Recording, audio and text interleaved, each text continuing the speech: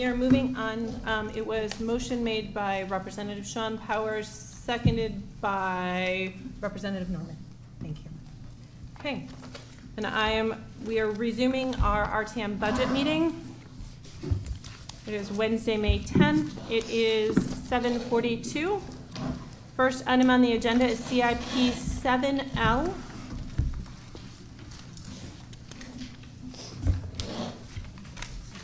We've already listened to the minutes. We are on page 242. We'll get there and we will.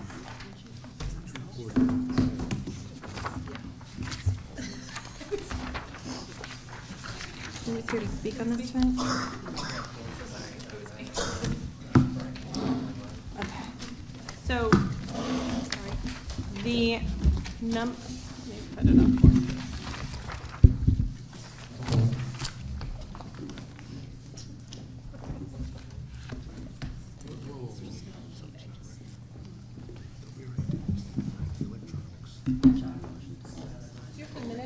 What the number was on the floor to confirm that, and who put the number on? The minutes from. We are. I don't know, but okay. I'm having trouble hearing you, moderator. I wasn't on. I'm sorry, I wasn't on a microphone. The number on the floor was $125,000. I just want to confirm that there wasn't any other number on the floor. 125,000. Okay.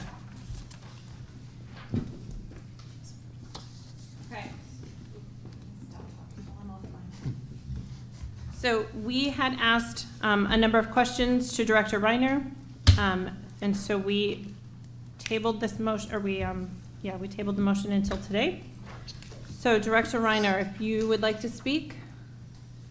I think he's on there. Yes, John Reiner, Director of Planning and Development. I believe Brian Hancock is on the line also, and he had indicated that we do have hard servers, but we also do. I just lost you. That was my mistake, sorry. Hold on. Well,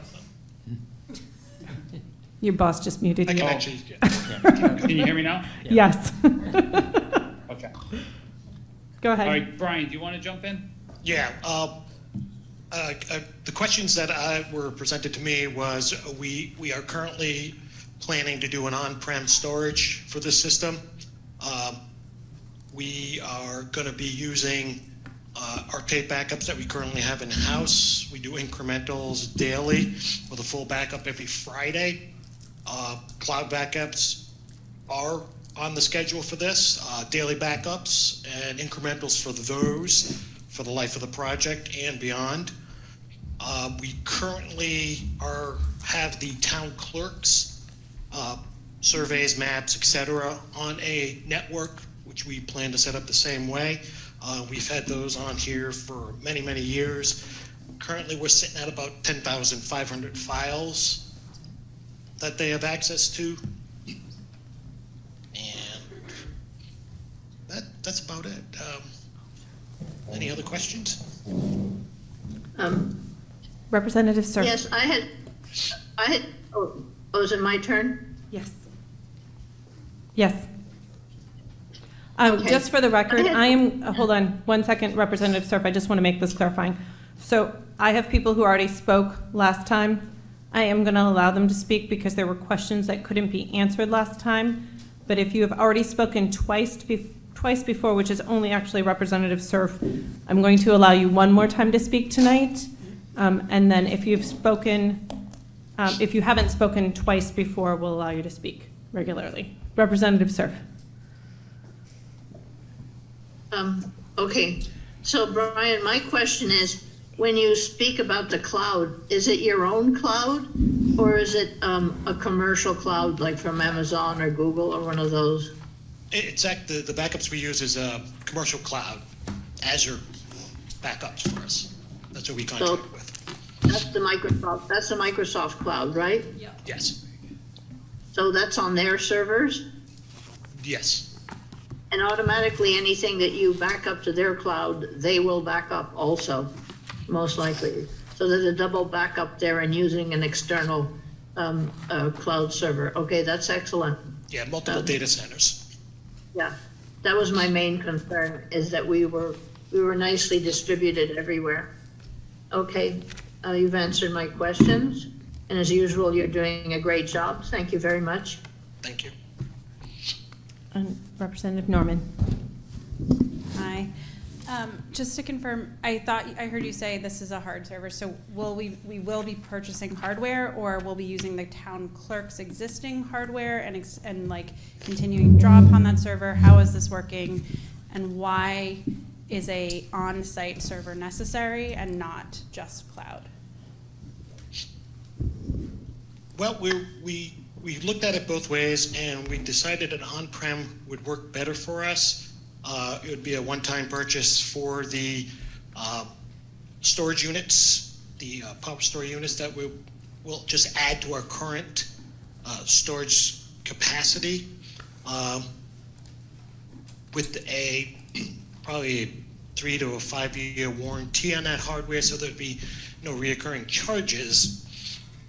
With the cloud-based product, we would incur a monthly bill for the cloud storage and the monthly bill for backing that software up. And truthfully, I don't know how large all these maps are going to be up there. I know I've been in the vault; it's pretty extensive. So, and I know we just had. Sorry, this is still Representative Norman. I know that we just had a different, in a budget piece, replacements of servers, maintenance. Are you saying that these new servers we're purchasing aren't going to require that maintenance, that replacement? You said a 3 to 5 year warranty. So does that mean we're purchasing new ones in 3 to 5 years?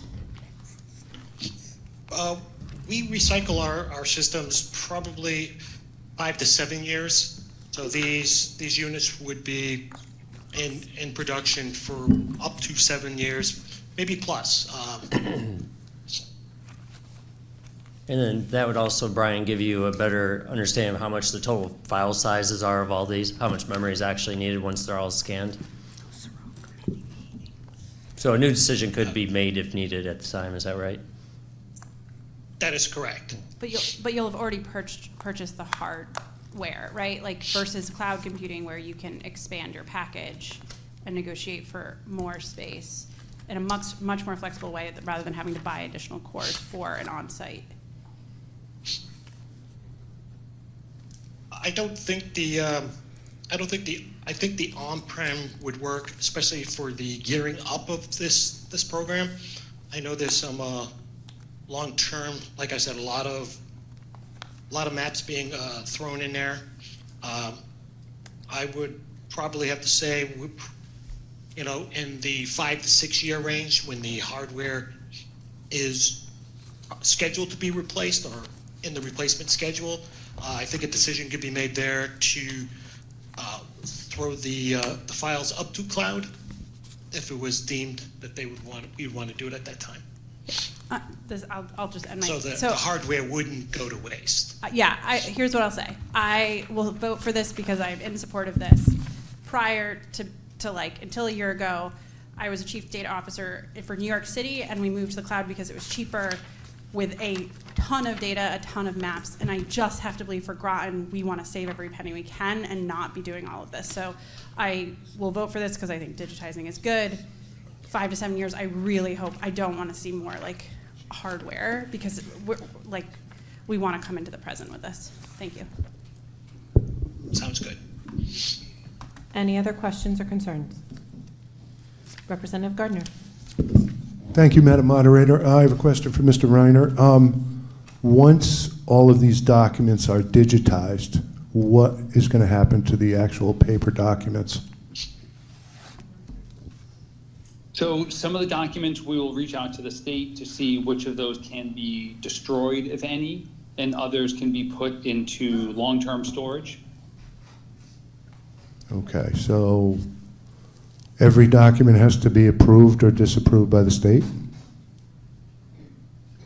Essentially, the types of documents that we want to destroy we do have to get approval from the state on them. Depending on if it's a memo to a file, if it's a permanent record, there's certain criteria that we have to go through depending on the types of documents. Okay, this is just a, what would your estimate be as to the percentage of documents that will be retained in paper form? I don't know at this time until we get into the project and we see what is in each file that constitutes the permanent record that the state requires to keep.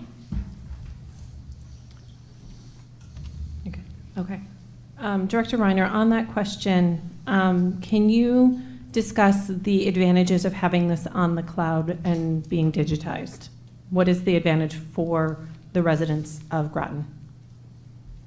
So then all of our documents that are in file cabinets now, on the first floor, or things that are in long-term storage buried in the basement, it won't take, all people will have to do is keyword search. It'll be there, search by the PIN number or by the property address. They'll be able to access it, the general public, out on the web at any point in time. Items that are public record, but now take a substantial amount of time to go pull files, find the appropriate documents. That'll be at people's fingertips for them to be able to do at their own convenience from the comfort of their home. Right now, there's things that you can search. Some of our plans, some of our special projects we put up on the website, but we want to make this that easy. Thank you. Representative Cerf, you've actually spoken already 3 times on this subject, so I'm going to ask you to lower your hand.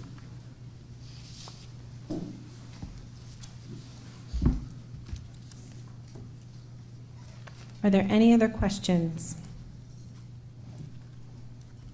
Are we ready to vote?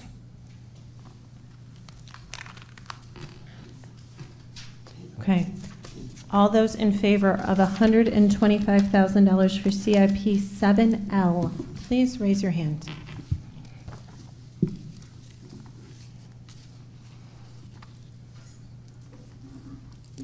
Madam Moderator, I just have a point of information here. I can hear Representative all the Cerf, we people are who in are Representative- online extremely clearly, and I can barely hear the people who are in the room. Okay, we will do our best to Last get time Representative was Cerf. much We are in the better. middle of a vote. Can we hold this for just 1 more minute, please? Okay, if everyone could put their hand down, please.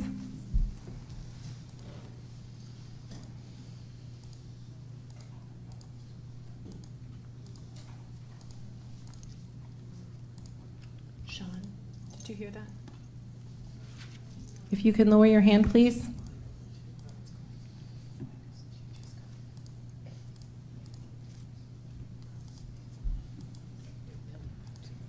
Representative Scott, if you could lower your hand, please. We're going to. Madam Moderator, I was supposed to be a yes vote. Okay, thank you. I couldn't get my computer to work fast enough. Thank you. All those opposed, please raise their hand. None. Anyone abstaining? Representative Gardner? Okay, then that motion passes 31, or is it 30? I'm sorry, 30 to 0 to 1. Thank you very much. Okay, next up. I'm sorry, Representative Cerf, you had a concern with the audio? Yes vote. You were a yes vote. Okay, thank you. We got you as a yes vote. Okay. Can you hear me? Okay, then are we finished voting, or you got to finish that first, right? We are finished voting. Can you hear me speak? I can hear you, but I couldn't hear anybody speaking from the floor. Okay. I assume that the person who was asking questions was Representative Norman, simply because I heard enough that I assumed it was her asking the questions from Brian, but I couldn't hear specifically what she was asking. And it was the same with the previous speaker. Okay. Whoever's on the floor, I'm not hearing. It's all kind of blurry. I don't know about everybody else. Maybe it's just me. To the rest of the representatives. rest of you Sorry, on hold the on. Representative Cerf, hearing- can you hold 1 second? To the other representatives online, can you hear what is going on, either what I am saying or what is going on the floor? I'm getting a yes from Representative Massett, Hand up from Representative Amboise. You are very garbled. I can barely hear you, and I would agree the sound is very bad. You can't hear It was me. much better last time. I don't know what you did last time, but last time was perfect. Okay, Representative Cerf, I need you to please hold your comments for just 1 minute. Representative Abbin, are you able to hear me? Now I am, but there's like a little echo, and sometimes you do walk away from the mic, and then it's impossible to hear. You're right. When I walk away from the mic, it is impossible. I'm sorry. And I will work on that. Everybody else is doing okay with hearing me, and I will ask everyone who has a microphone in the audience to please speak very directly into your microphone. Next up tonight. Madam Moderator, on my end, I just have to turn the volume up on my computer, and I can usually hear, but it is important that people use the microphone to the best of their ability. Thank you. Okay. Representative Cerf, if you can put your hand down, we are going to move to the next item. We are on to item 1080, the education budget, which is on page 166.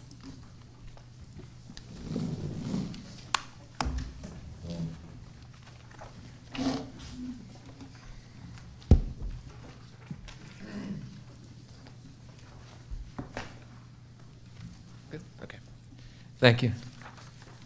The R.T.M. Education Committee met on Tuesday, April 25th, 2003 at 6 p.m. and it is in 555 in a classroom. The meeting was called to order at 6:13 p.m. Roll call, Representatives Chase, Gibson, Gustafson, McElroy, and Whitney present. Representative Frickman and V.Z. Williams absent. We had quorum with 4 of 7 members present. Also in attendance, Superintendent Austin, Board of Education Chair Watson, other Groton Public School administrators and staff, and Board of Education members. For our new business, the first item was 3.1, so this is 2023-263, R.T.M. Education Committee Review FYE 2024 Proposed Town Budget. The account 1080, Education, that's on page 167, but we also have the Board of Education book for that. Original motion made by Representative Gustafson to recommend $81,510,627 for account 1080. That was seconded by Representative Whitney. The rationale for this motion, this is the amount passed by the Town Council. We had a first amended motion by Representative Chase to recommend $79,157,271. That was seconded by Representative Gibbs. The rationale, this is the amount passed last year. It would reduce the overall town budget and help taxpayers. The first amended motion failed, 2 in favor, 3 opposed, and no abstentions. Representatives Chase and Gibson in favor, Representatives Gustafson, McElroy, and Whitney opposed. The original motion passed, 3 in favor, 2 opposed, and no abstentions. Representatives Gustafson, McElroy, and Whitney in favor, Representatives Chase and Gibson opposed. The discussion covered a wide range of questions and comments from the committee members and answers and information from the superintendent, Groton Public Schools staff, and Board of Education members. Topics included increases in the transportation budget, minimum budget requirements, alliance districts, which the town will remain in for at least the next 5 years, funding sources, including federal impact aid, Department of Defense, or DOD, supplemental funds, and ARP ESSER funds. I had it as ARC ESSER, but it's ARP ESSER funds. Reduction of 4 full-time equivalent, or FTE, positions at Fitch, and incorporation of ARP ESSER funded positions into the regular budget. Contractual salary and benefit increases, health reserve funds, and other topics were discussed. So I will move the committee recommended number for account 1080 education, $81,510,627. Second.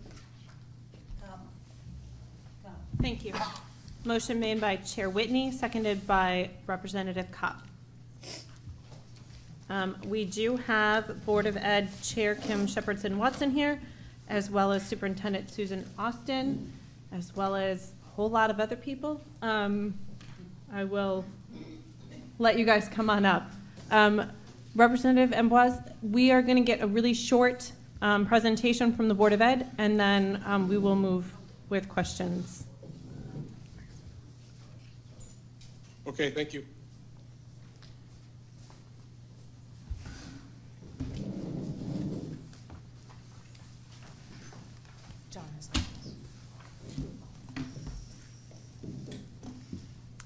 Good evening. Make sure that I speak into the mic. So good evening. My name is Kim Shepherdson-Watson, and I have the honor and privilege of being the chairperson of the Groton Board of Education. On my left is the superintendent, Susan Austin, and my goodness, on my left is Superintendent Austin, and on my right is Sam Kilpatrick, who is the director of grounds. We have Clint Kennedy in the back, and he is the director of our technology services. And we also have our assistant superintendent, Phil Piazza, here as well. And we also have a group of incredible, dedicated people who are sitting in our back, who represent our district staff, both our teachers and support staff. So I thank them very much. And we also have, I think, an administrator here as well. So I would like to recognize them. I also have, we also have a few of our board members. I know that Rita Volkman, and I also know that Jay Wheatloff is on as well as Board of Education members. I would like to say first thank you to Chairperson Mike Whitney for hosting us in a meeting and a great discussion about the Board of Education meeting. As I'm going into this PowerPoint, I do have to sort of speak to Monday's Board of Ed meeting. I don't know how much people pay attention to really the politics around this reading program throughout the country. But in April, in March, we had several parents come to us and talk to us with their concerns about our K through 3 reading program. Obviously, not obviously, but through the pandemic, people have been really concerned about the lag in scores across the nation because of how we were needing to teach our students and keep both our students, our families, and staff safe. The board and I were completely moved by the dedication and enthusiasm that teachers and our literacy specialists came in to talk about with full knowledge of all the reading programs that exist for our students in the K through 3 program. I'm going to take Rita Volkman's a comment around the fact that she was just so excited that as a board member to realize that our 5 elementary schools are all doing the same approaches for our K through 3.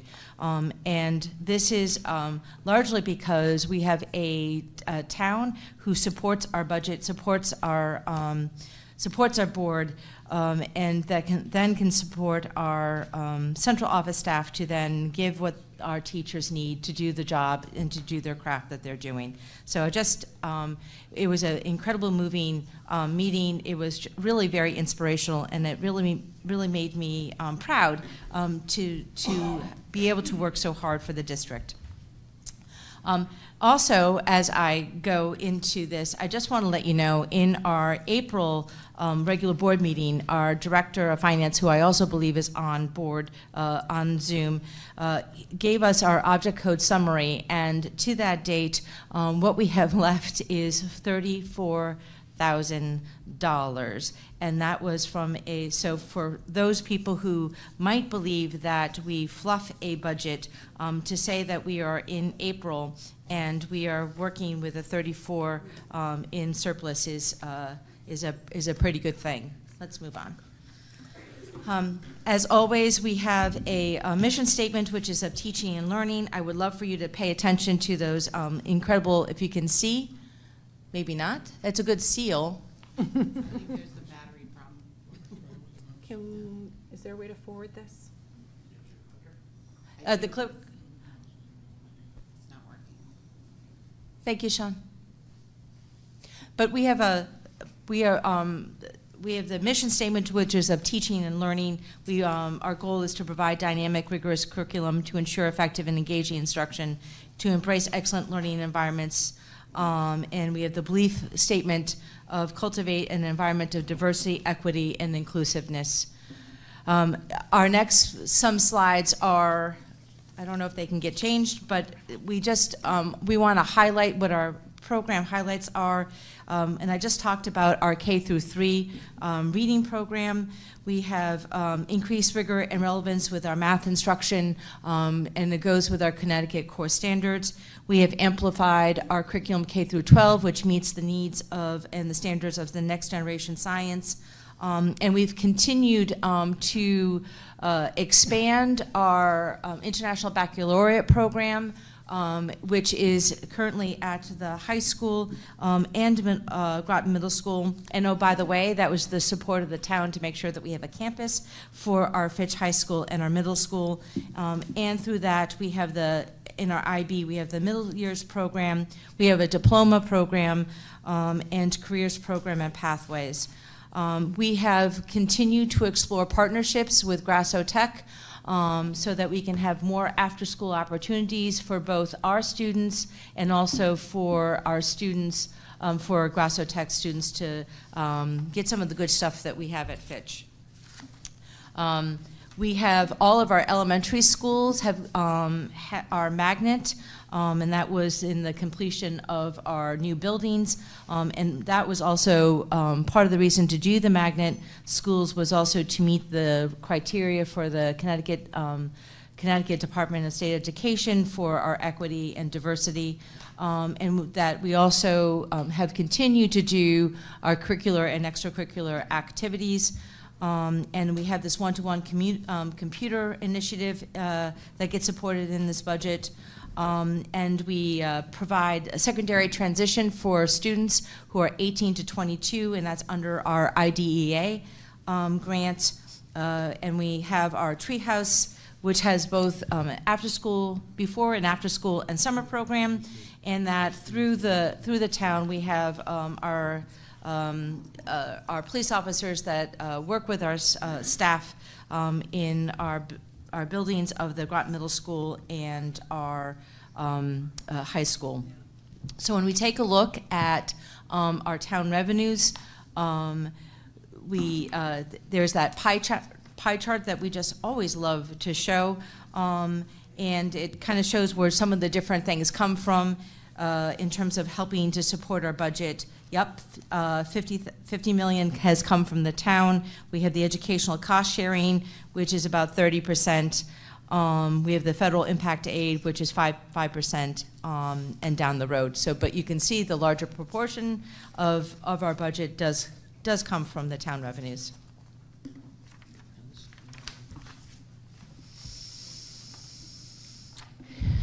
What I have come to understand and know about Board of Ed budgets is that there's just certain categories that we have. And so when you take a look at what our Groton Public Schools budget category is, you can see the largest part of our pile is our treasured gifts, and that is our staff. And that is what helps and just provides this excellent educational experience in this district. And so that's 68% of his salaries and benefits, and you can see 76.8% is salary and benefits. Yep, sorry, I don't know how to speak. And so that, once again, just trying to put in line to help us sort of do our budget. So the next slide that I'm going to show you is our budget process, for those who don't know, is by charter. We have to have a budget that goes to the town manager by February 28th.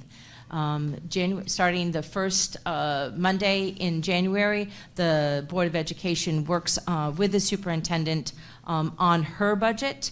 And look for ways of enhancing the budget, or asking what does she really need in order to do that, and asking for her to take a look at what she has proposed. And Susan actually starts her budget in late summer, early fall, to make sure that we can get it in January. And so just to let you know, on this slide, it really shows our budget has to have these criteria, which is salaries, benefits, purchase services, transportation, supplies, and equipment. As I don't know if you can see, but on the top, her budget came in at a 4.98, and with our working together, we were able to kind of come down, and our budget is representing from last year's is a 2.97% increase from last year, but we were able to bring the budget down from the 4.98. And some of the drivers for that is probably something that's pretty similar for many people and many budgets is we are being hit by inflation. We were locked in with our fuel, but in some of the ways we were not. And so we've had inflation has hit that. We've also were able to negotiate a new bus contract for 5 years. And 3 to 5. With the last 2 years is if that's what if it meets the needs of both of them, both of us and the current bus company. But that was an increase. We are currently in negotiations with our paraprofessionals and working. And once again, we're just starting that, so I don't really have anything that I can report on. But I also just want the town to know that. It both benefits the union, but it also benefits the Groton Public Schools, is that we have moved from a 3-year contract for most of our contracts to a 4-year, and that is to help with some cost savings for us. This takes a look or walks you through sort of where you can see the percentages, and I'm just going to I'm not going to necessarily walk you through, because if you guys have questions, I'm going to make sure that Susan and Ken do that. I just wanted to once again give you the overlay of what this is. I am going to just step back for 1 second. Can you go back to the adjusted budget for just a second? Ken, I hope you're on, because I'm going to poorly attempt to explain the corridor. One of the ways that we got to the 2.97 is that we do have the corridor for our health insurance, and we were able to take monies out. We've been assured by both our Lori Lapine, and so it says the reduction in health insurance reserve. We did not bottom that out. That had happened to us several years ago, where we didn't have enough money, and we had to come back to the town to ask us to help us with that. But we did get the budget down with using some of the reduction from that health insurance. I think.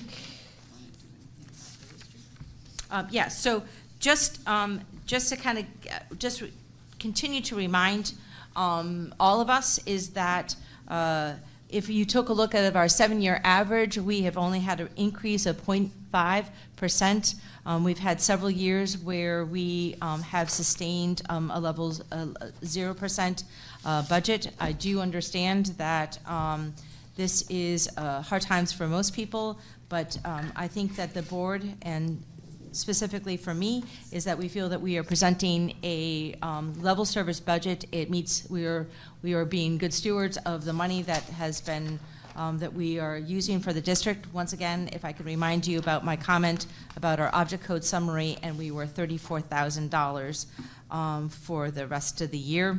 That has not been dedicated to something. So I feel like we've been working pretty hard on that. And I know one of the things, do you want to just go to the capital? So I know that this is not the time, but I wanted to touch on, there's several things that the board put on that were zeroed out, and a lot of them had to do with the athletic fields or the field house, and there's another one, and bleachers. And we put them on because we do know that it's part of the project of the Fields Committee in terms of their phases. The board would just like to help the Field Committee and help the town move more towards a referendum for that, so that we can have the attention that's necessary for those facilities. Last year, the Board of Ed did pay for a study on the field house, so that is there. And we have some rough numbers around for the bleachers. The other one that I would love to call us attention to is our culinary arts room. That was also zeroed out. We did have a study. Once again, we did pay for that, and that comes in roughly about $600,000.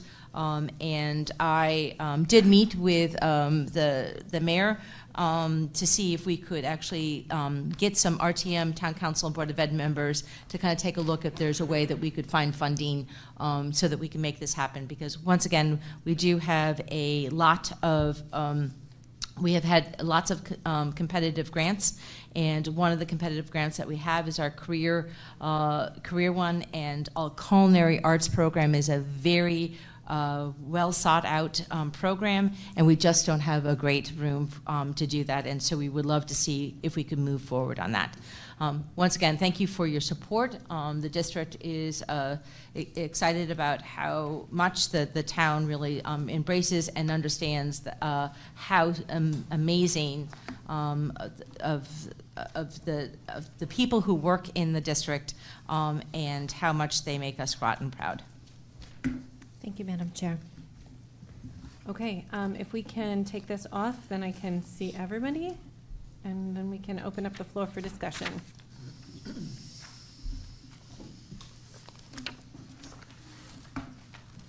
Okay. I'm sorry, Moderator Russ, were you recognizing me? Not quite yet, but you are first on the list, so go ahead. Thank you, Madam Moderator. Under provisions of the Town Charter 3.5.3 and the R.T.M. rules 8.1, I'm declaring that my wonderful wife and mother of two is a employee of the Groton Board of Education. And I fully support this budget on the floor. I'd like to thank Chairwoman Watson for her service to the community as well. And with that, I yield. Thank you. Representative Casper.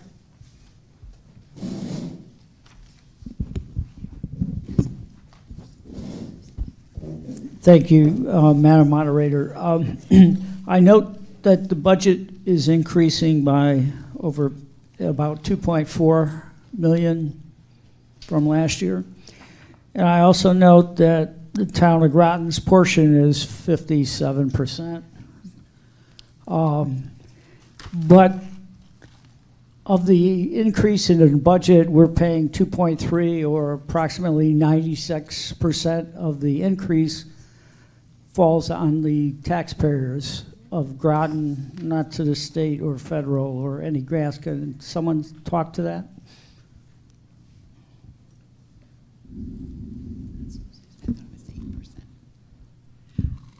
One of the things that we have really been working very hard is, one of the things we do really well and we work really hard at is making sure that our parents sign up for impact aid. That's one of our revenue sources, so we try to get as much. That funding source is up over $4 million.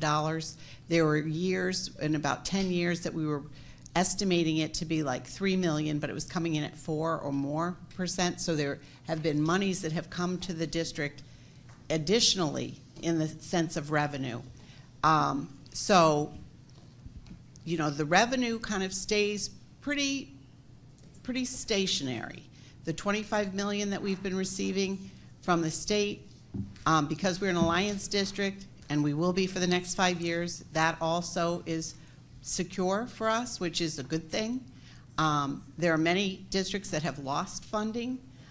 So, you know, it is something that we're always considering and making sure that we are receiving as much revenue as possible. We also go after a lot of competitive and categorical grants that add and supplement our budget. And much of that is done for professional development. As far as the portion that the taxpayers are responsible for, it is a $30 million, $50 million split. So the townspeople do pay more than the revenue source coming in. I see Ken Knight, and he has done some work and actually had done a chart at one time. So Ken, if you can get on to talk about what is really the increased responsibility for the taxpayer. Sure. Hi. This is Ken Knight, business manager for the Board of Ed. You can hear me, right? Yes, very well. Okay, good. All right, very good. Thank you. So yeah, we did do an analysis of the increase of who to the town taxpayers based upon this 2.97% increase that we're talking about. And we're calculating that it's an increase of 4.8% in what the taxpayers would pay. That is dependent upon the revenues coming in at what we estimated.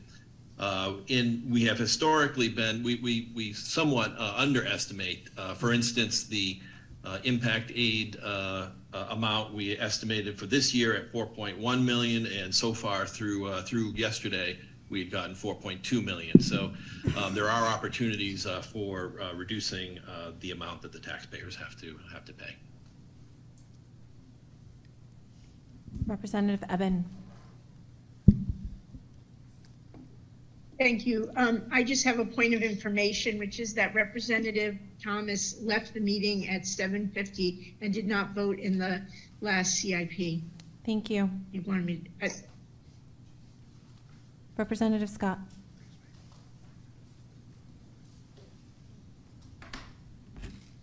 Thank you, Madam Moderator. I'd like to move another number.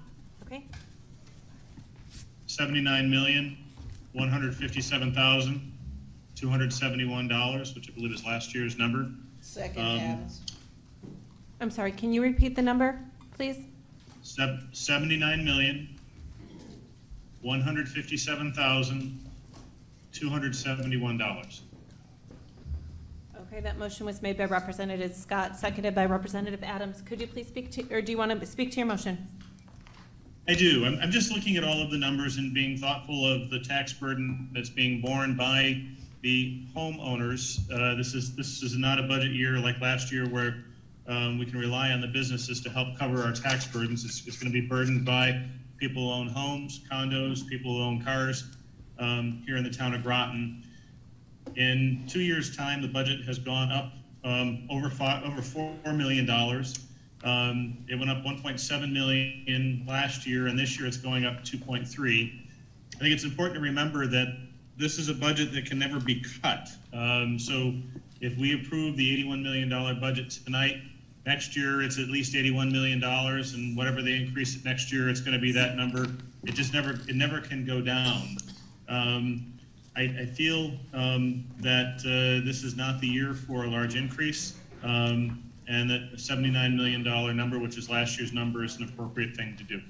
And I'll reserve for additional comments later. Thank you.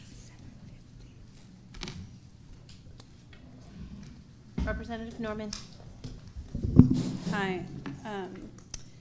You know, as a homeowner, if that's where the burden is going to be, I say I do not support this new number. I look with dismay every year over year at our increasing gap in expenditure per pupil between the state average and what is happening in Groton. As a homeowner who we are going to see all of these new jobs coming into our town over the next 5 to 10 years, I want people to choose to live here. And why they would choose to live here is that we are investing in our future and our students and our children. And so to do that, we need to actually fund our schools. People are not going to choose to live here. My home values will not continue to increase if we don't actually have good schools. Home values are incredibly tied to good schools, right? My same home in Old Saybrook or Old Lyme would be worth a lot more because they invest in their schools. And I think we need to do the same. Thank you. Representative Massett. You're muted. Okay. just a point of clarification, possibly from Superintendent Austin, to say that once the budget is at a certain number, it will never go down. There are scenarios where you can reduce the budget. I think it has to do with the number of students. Yes, that's correct. So Okay, can you thank speak you. to that? Could you speak to that, please? Well, yes, that could vary depending on the number of students, and I work very closely with the legislators, our local legislators, and try to keep up with all the current legislation. You also need to know that a lot of the drivers of a budget have to do with what we call unfunded mandates. For instance, the reading legislation mandated that we purchase a basal program, one of 6, that about 150 districts out of the 169 refused to purchase because they aren't good.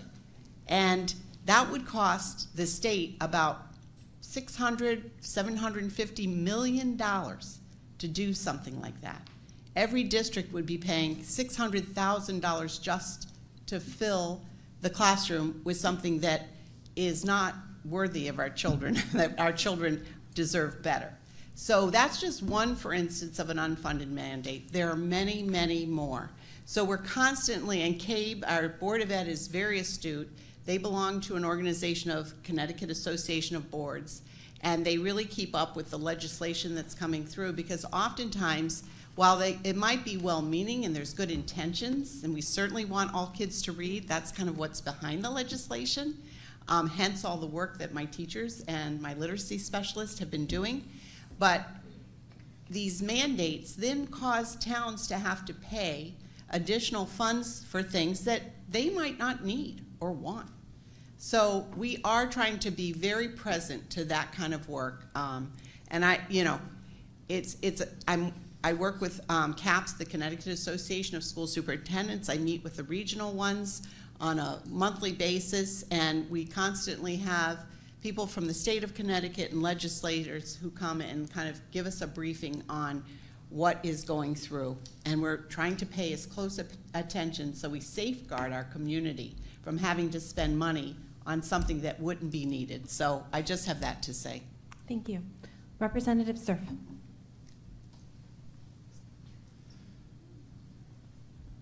Representative Cerf. Let me unmute, yes. First of all, Chairperson Watson, I want to thank you for I think you're speaking rather close to your mic, right? So that we can hear you? And you're the only person on the, yeah, you're the only person on the floor so far that I have heard clearly. So if everyone else, if you could speak close to your microphones, it would give us here online a better chance. Now, I have 2 questions. One is about the Northeast Academy, which is a fairly new school. And I don't know, I might not have heard you because the acoustics are not great today. But why suddenly do we have a $1 million problem with air quality?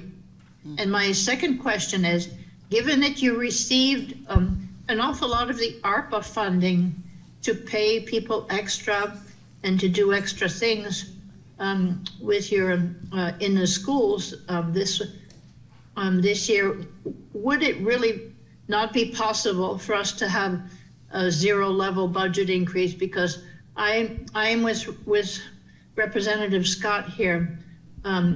Because we did not have a phase in of the revaluation last year, which we should have done, the residents of the town are taking at least a 10 or 20% bigger hit and having to pay the taxes. And so we're not getting any help from business. And the taxes already, in addition to the property revaluation, have been really killing a lot of people. I hear that from all my constituents. They're ready to move out. They don't know what to do.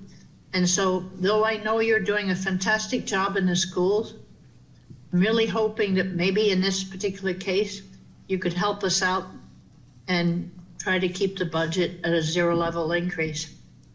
So, Thank you. Before we move forward, Representative Surf, the Northeast Academy Air Quality is a CIP, so it does not fall directly under this budget, so it's inappropriate at this time. It is a zero budget or zero line item this year, correct? So it won't even be discussed tonight. If you want to address the other question. So thank you for that question. I'd like to say that it is a process, and when we first roll out a budget, this was really a budget that was very similar to last year. There weren't additions, but there are expenses when it comes to contractual agreements that we make with the people who are really what we give our kids in school today. Their teachers, their paraprofessionals, the custodians, the secretaries, all those good people who work with our children every day in a central office that supports them. So it really is, you know, kind of a flat budget in that way, but expenses have gone up, contracts have gone up. To come in with a personnel upgrade of 2.4% is very reasonable in this day and age when you hear some contracts going up much more than that during inflationary times. To look at things like electricity and heat, I know that I felt it even in my small home, the increases. So those increases are things that we're sustaining in the schools and we have to pay for. We can't shut off the heat. So those things that we've rolled out are things we absolutely need. And I would say that our board was due diligent in going through line by line by line, every single thing that they could possibly do. So we do have, through our contracts, our teacher contracts, through our board, really ideal number of students from 20 to 24. Some classrooms can't take more than 24. That's what we were looking at, class size too, and the number of FTEs we would need or number of teachers we would need. If you cut 2.2 million dollars from this budget, there would be class sizes of 30 to 40, and we just couldn't fit the kids into the classrooms without the teachers. So we do need our teachers, we do need our paraprofessionals. We have our children in special ed have a legally binding document called an IEP, Individualized Education Plan, that has a paraprofessional oftentimes in that plan to help support that child, access the curriculum. So there are many things by law I need to include in my budget, and that's what I've done. And the board... Yes, could you answer the question about the Northeast Academy? No, Air ma'am. quality problem? Representative Surf, that is not part of this budget. It is a CIP that is actually zeroed out this year. So the air quality... I thought you had it on one of your slides. Didn't you have it on your slide? It was zero for now. It's zero. Right. We've been able to fix that problem at this point, but we are keeping our eye open to make and working on that on a regular basis. The Northeast Academy was actually built on wetlands, so there is some, you know, we have to keep on top of that. Well, thank you for being honest about that. Most people don't want to admit that we're building on wetlands all the time, so I appreciate your clarity there. But it's really not a good idea in the future. Representative Surf. Thank you. Representative Scott. Thank you, Madam Moderator. I've got a couple of questions. The first question I have, that I saw in the presentation, I think it was in your talking about your value system. You talked about diversity, equity, and inclusion. Can you dive into that a little bit deeper and tell me if there's any costs associated with having that kind of program in your school? The board had, when they adopted that vision statement, they actually set aside in the operation budget $15,000, and it includes a coordinator, it includes books that staff are reading, it includes, just really very few things, but mostly we do some professional learning so that we can be culturally responsive in the classroom. We do have a very diverse community, as you know. 51% of my students are free and reduced lunch. 51% of my students are children of color. We have a lot of students who are EL, English language learners. So we really want to make sure that everybody feels a sense of belonging. Representative. Thank you for that. Do you keep a running tally of the cost of the unfunded mandates that are forced upon you by the legislature and how that impacts our budget? I should. I actually, we actually do review some of those on a yearly basis. There's so many right now, Representative Scott, that it's really been hard to keep up with. That's actually one of the meetings I'm going to go to on Friday. So we try very hard, and our local representatives are very good about keeping me abreast of those too. Okay. I think that would be helpful. Having served in the legislature myself, I fought against unfunded mandates, and I would love to know what the impact is that we're bearing as taxpayers here in the town of Groton. So if you could generate a list and associated costs, I think that would be helpful for future budget discussions. Thank you. I will do that. Thank you. My last question: you have to have had anticipated that someone was going to motion last year's number. It happens every year. Do you have a spreadsheet of kind of like what happens if somebody makes a motion for last year's number? I would say that our board was so due diligent. We went through every possibility, and it's already been done. So, I mean, the only thing that, I'm sorry? That wasn't answering. That's not really answering my question, though. I mean, I know you guys did a lot of work to figure out the number you got now, but is there a what if? What if somebody motioned last year's number? What's the impact? Do you have a list of what the impact is? The impact is 75% of my budget is the people who serve the children. And, supplies are down. I mean, even though the cost of supplies are up, our site budgets are only 1% additional, even though the rate of inflation, it costs much more to buy paper, pencils, crayons, but we'll have to buy less of that. So we've already tackled all those things that are tangible. So now it's really the people that would be affected. And I do not want that to happen. Okay. So the answer is really that you don't have a document or anything at this point to tell us if we pass that number tonight, what specifically would be the impact to the Board of Ed? No, we've already made that document. I think we showcased that, what the board did in the process to get it down from what I called a level budget in the rollout, under 5%. So we've cut back. We've even used as much of the health savings account as we could possibly use. Okay.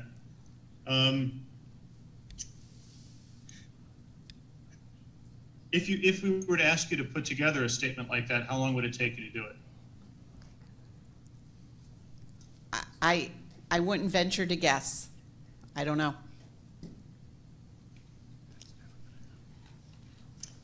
I feel like that's a piece of information that we should have before we vote on any of these numbers tonight. I'm inclined to move to set this aside to the next meeting until we can have a better answer to that question. Matter of fact, absent that information, I think I will make that motion to set this aside for the next meeting to see if we can get a better impact statement. Is there a second? Bailey, second.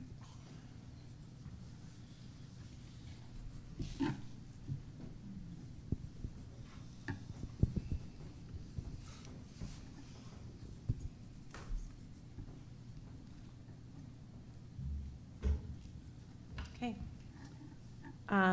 Representative Massett. It sounds to me as though the question that Representative Scott just asked has been answered. And what I heard was that it would impact the level of staffing, which would impact the teaching of our students. If I am misreading that, please feel free to correct me. That's exactly the point. The impact could not be sustained. Representative Gustafson.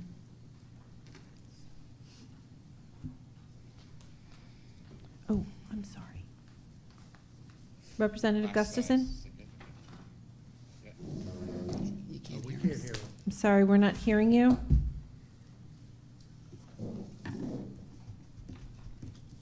How about now? Can you hear me? A little better, but if you could speak really, really loudly into your microphone, because we're not hearing you well. Could it be this microphone?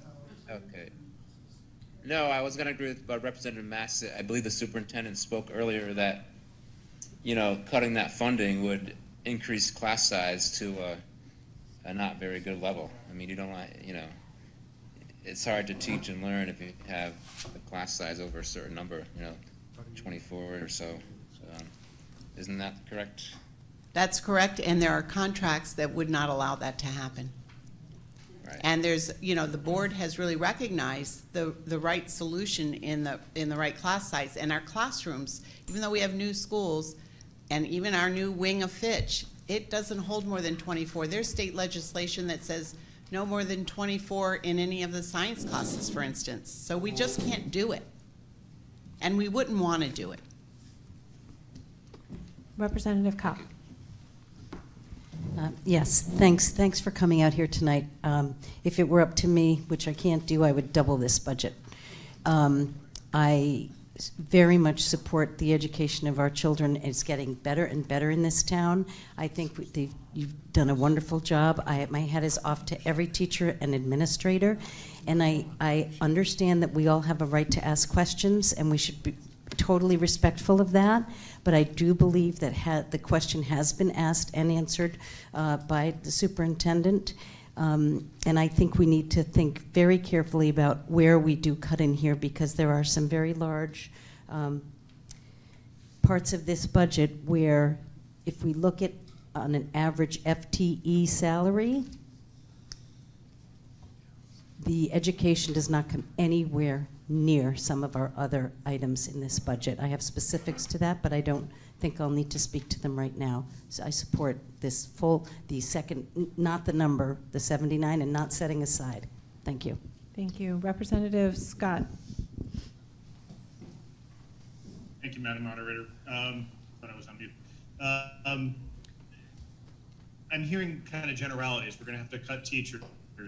How many we don't know. We're going to have how many children in the classroom, maybe 50, maybe 40. I'm not hearing specifics, and that's why I'm asking for more details.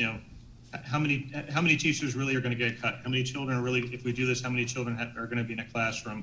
I want to see the specifics. I think I'm entitled to see that. That's why I've asked for this. So I'll tell you that $2.2 million divided by the average teacher's salary of $64,000, we can do the math and figure out how many and how that would generate class sizes that would increase above any contractual agreement, any ethical decision for our children. Point of Point information, that would be 34 teachers. Was that heard? It would be 34 teachers, according to Representative Norman. Yes? Yeah. Representative Gauthier? I'm sorry, what was that number again? We didn't hear it. She said 34 teachers. Representative Gauthier. Thank you. So looking at I think this helps add some context into the $81.5 million budget. If we look at the financing plan from the general fund, roughly a little bit more than half of that is actually coming out of the general fund itself. The rest is paid for by federal funds. I'm seeing a huge amount coming from a special education fund. Is my understanding what I'm looking at correct, Superintendent? Yes. So out of the general fund, out of the taxpayer Groton taxpayer dollars, looks like approximately $46.7 million is really what we're talking about. So big number up on the board. Understand there's other money besides what's coming into the general fund, and we're not a revenue body, but understanding that while we're approving 81.5, that's not necessarily 81.5 out of the general fund, because we have to pretty much approve pass-throughs of all this other education funding. I mean, it's not going to be spent anywhere else in this budget. The federal funds that the school district receives like I said, from the federal government, from the state, that's more of a pass-through, but it all, I don't know how else to explain it. 46.7 is what the town is contributing to this budget. essentially. The rest is coming to the town and then being specifically allocated for a specific function and could not be used anywhere else. That's just my point for fellow committee members to consider. Representative Whitney. Thank you. Just some higher level numbers first on the page 1 of our budget. That's the town manager's letter. It divides the whole budget into 6 categories. And if you look at those numbers, there's 6 categories. Contingency is flat, so that's 0%. The next lowest is education services, 3%. Then we could look at, after that, capital debt services, 4.6%. Let's see, subdivisions, that includes City of Groton, Groton Long Point, 5.1% increase. Other agencies, 6.4%.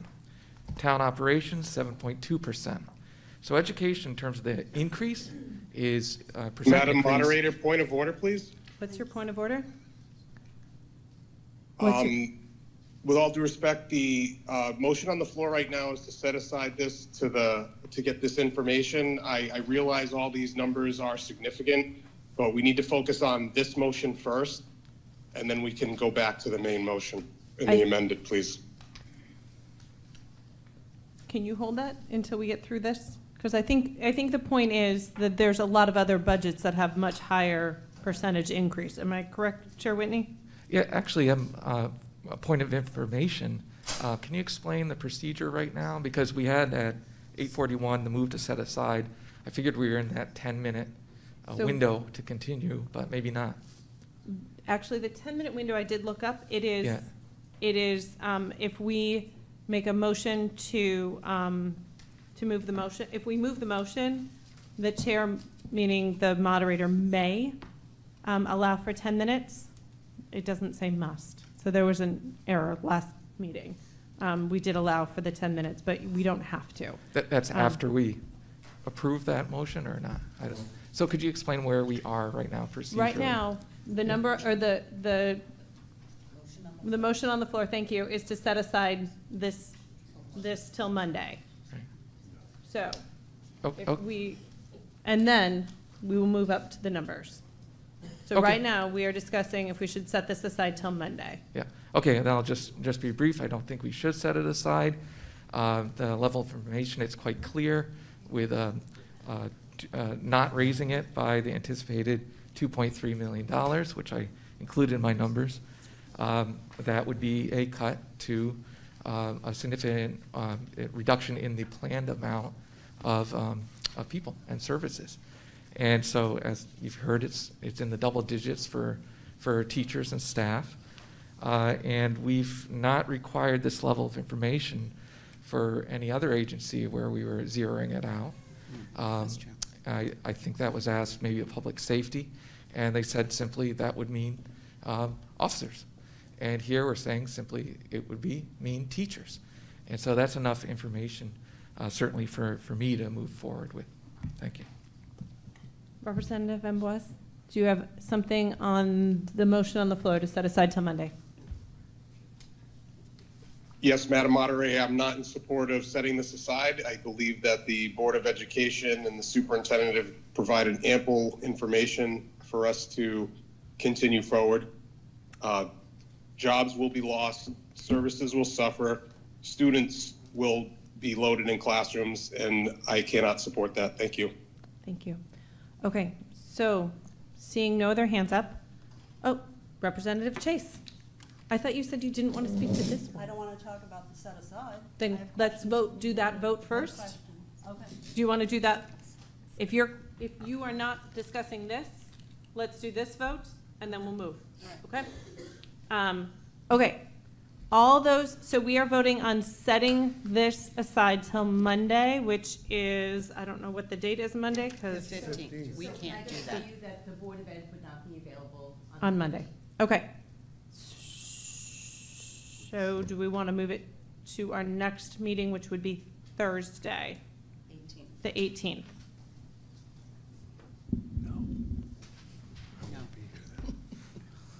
Well, that's the other option. Yeah. Okay, so the motion was to set it aside. Representative Scott did not say Monday. Representative Scott, are you okay with setting aside it until Thursday the 18th when the Board of Ed could be here? That is fine, I am. And Representative Bailey, are you okay with that friendly amendment to that motion? Yes, Madam Moderator, thank you. So, you're not looking.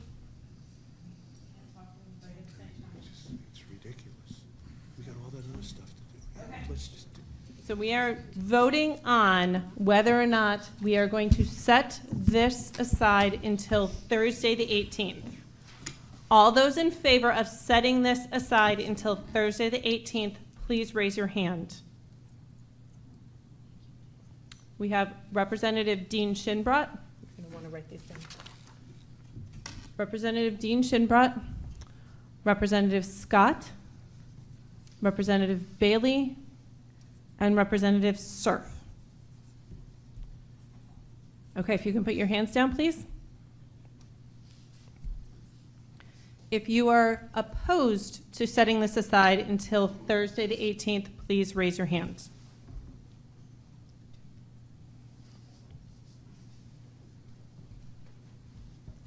Okay, if you can put your hands down, please.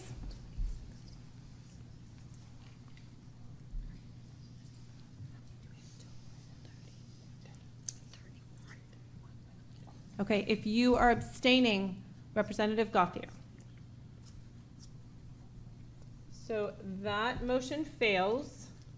4 to, can someone do the quick math? 4 to 26 to 1. Okay. Yes, good. Thank you for giving me easy math, people. It's been a long time. Okay. Are there any comments or questions before we move on 79,157,271? Representative Surf. I'm sorry, I was going to put another number on, but maybe we can do that after the vote on this number. Okay, I have Representative Chase who had her hand up. Thank you, Madam Could you Moderator. remember that if this vote fails, Yes. I'd like to put another number on the board? Yes. Representative Chase. Thank you, Madam Moderator. We're in an alliance district for the next 10 years. I heard you say at one of the meetings, correct? We're for 5 years guaranteed, but then if they graduate you, you're held harmless for the next 5 years. Okay, so is it also a fact that as long as we're in an alliance district, we cannot reduce the budget? Well, dependent on dependent on our number of students. If we, for instance, didn't have the Columbia-class submarine coming in, which will probably make us a larger district, or if we reduce numbers, that could impact it. So even if we're in an alliance district, we could reduce the budget if the student ratio. I'd have to double check on that for sure. Okay, but from what I've heard over the years, that you cannot reduce it. There is, okay. All right, so another perspective on this, if this budget goes up $2 million every year for the next 10 years that we're in an alliance district, we're at $100 million for this budget. And I really don't think that's sustainable, number one. I don't think that's been proposed at all. I'm just proposing this year's budget. I do one budget I know, year but at a it went time. up 1.7 this year, 2 point whatever next year. No, it went up 2.22% this year, and it's going up almost 3% for next year. After about 4 zeros in a row, 2 zeros, a little bit, and then 2 more zeros and a negative 34. I'm just saying this, the taxpayers can't sustain this constant going up. Anyway, neither here nor there. Another perspective is they were talking last night, and I know it's very preliminary, very beginning of the talks, but they were talking about refurbishing the community center. You just lost your mic. Okay, go ahead, sorry. You're better. Refurbishing the community center for $45 million. We're still paying for the schools that we've seen no savings on, that were promised to the taxpayers. How are we going to fix up the rest of this town and maintain the rest of this town when we have all these expenses that keep coming up? It's a rhetorical question, but it's something to think about. Thank you. Thank you. anyone else before we vote on, oh, Representative Whitney? Thank you. I was out of order before on those numbers, but the point is that in the 6 main budget categories, education is a 3% increase.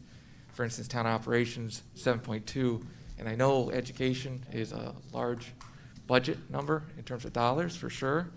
But the increase for town operations is over 2.8 million, where we're considering hopefully a 2.3 million increase. So both in terms of dollars and percent, the town operations budget is going up quite a bit more than the education services. So I think, you know, it's unrealistic really to expect in the current economy and all the realities of having to be able to educate students and have people employed to do so to have a 0% increase. I'd run the numbers somewhat similar to what Chair Watson presented. And I just did it based on what's on page 167, the bar chart in our budget book, because they have numbers back from a fiscal year 2018, and then it goes up. It's level, and then it goes up and level for 3 years, and it goes up last year, and then if we approve the first number, which I fully support, it'd go up again. So that's just through that. If you average that out, that's a 1.1% increase per year. But of course, it's not average. We zero for a while, it goes up, and it plateaus again. And basically what happens is it goes up because we're playing catch up, right? Where the costs are going up too high, and then we have to we're behind the curve. Here, I don't even know if 3% honestly is keeping with the curve. So I do not support the zero. I support the original number for sure. I did have a question for, I guess, either Chair Watson or the superintendent about the reduction of 4 full-time equivalent positions at Fitch and incorporation of ARP-ESSER funded positions into the regular budget. We discussed that at the meeting. My notes were sort of incomplete on that. I just want to know which positions are being reduced at Fitch, and I think I know how, but you could comment on that. And then which ARP-ESSER positions are being brought into the regular budget and what schools they're at.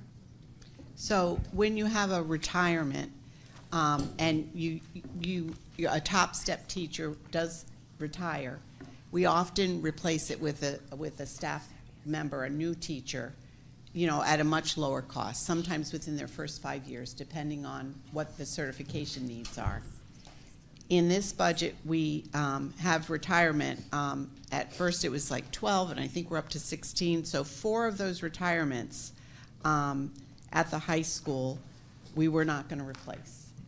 We had 4 other positions in ARP-ESSER, and one of our astute board members said that this is, you know, we don't want to wait for the cliff. So those are 4 positions that we really do need to continue.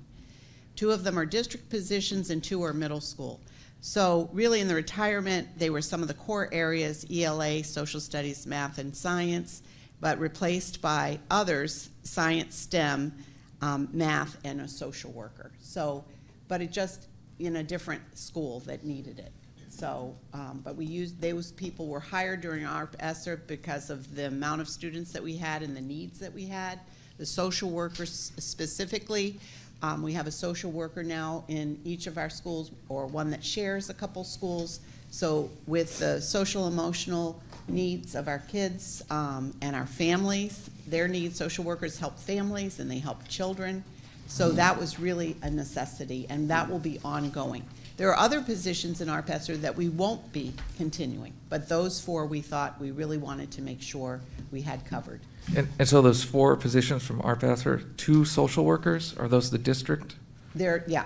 Well, they're in schools, but they're across the district. Right. And then the 2 middle school? And science, STEM. A science and a STEM middle school. Okay. And then for Fitch, sorry. So the ELA, retirements math, were science. specifically, I think at Fitch, there might have been 1 at the middle school, and the ARP-ESSER replacements were across the district and at the middle school. But for Fitch, it was ELA, math, science, and social studies? Yep. And one of them may have been at the middle school? Or one of them may have been the middle school. It might have been, yeah. So with a teacher less in ELA, math, science, and maybe social studies, what effect does that have on class size, course offerings, and So- what's the strategy? We've really worked hard. We've had a scheduler through Power School, a consultant working with us on our schedules. We really did a survey with our staff, looking for some ideas to really make the schedules better. And in some classes, you know, depending on the classes, we typically will have between 20, 24 at the middle school, but at the high school we were seeing numbers like 14 to 22. So we were able to redo these schedules and balance them better so that you would have in a high school, in a middle school, between 20 and 24 students. There are specialized classes like special education, the culinary arts, because the facility is the way it is and needs refurbishing. We can only get 16, on each side, and there are hundreds of kids that get turned away from culinary because of that.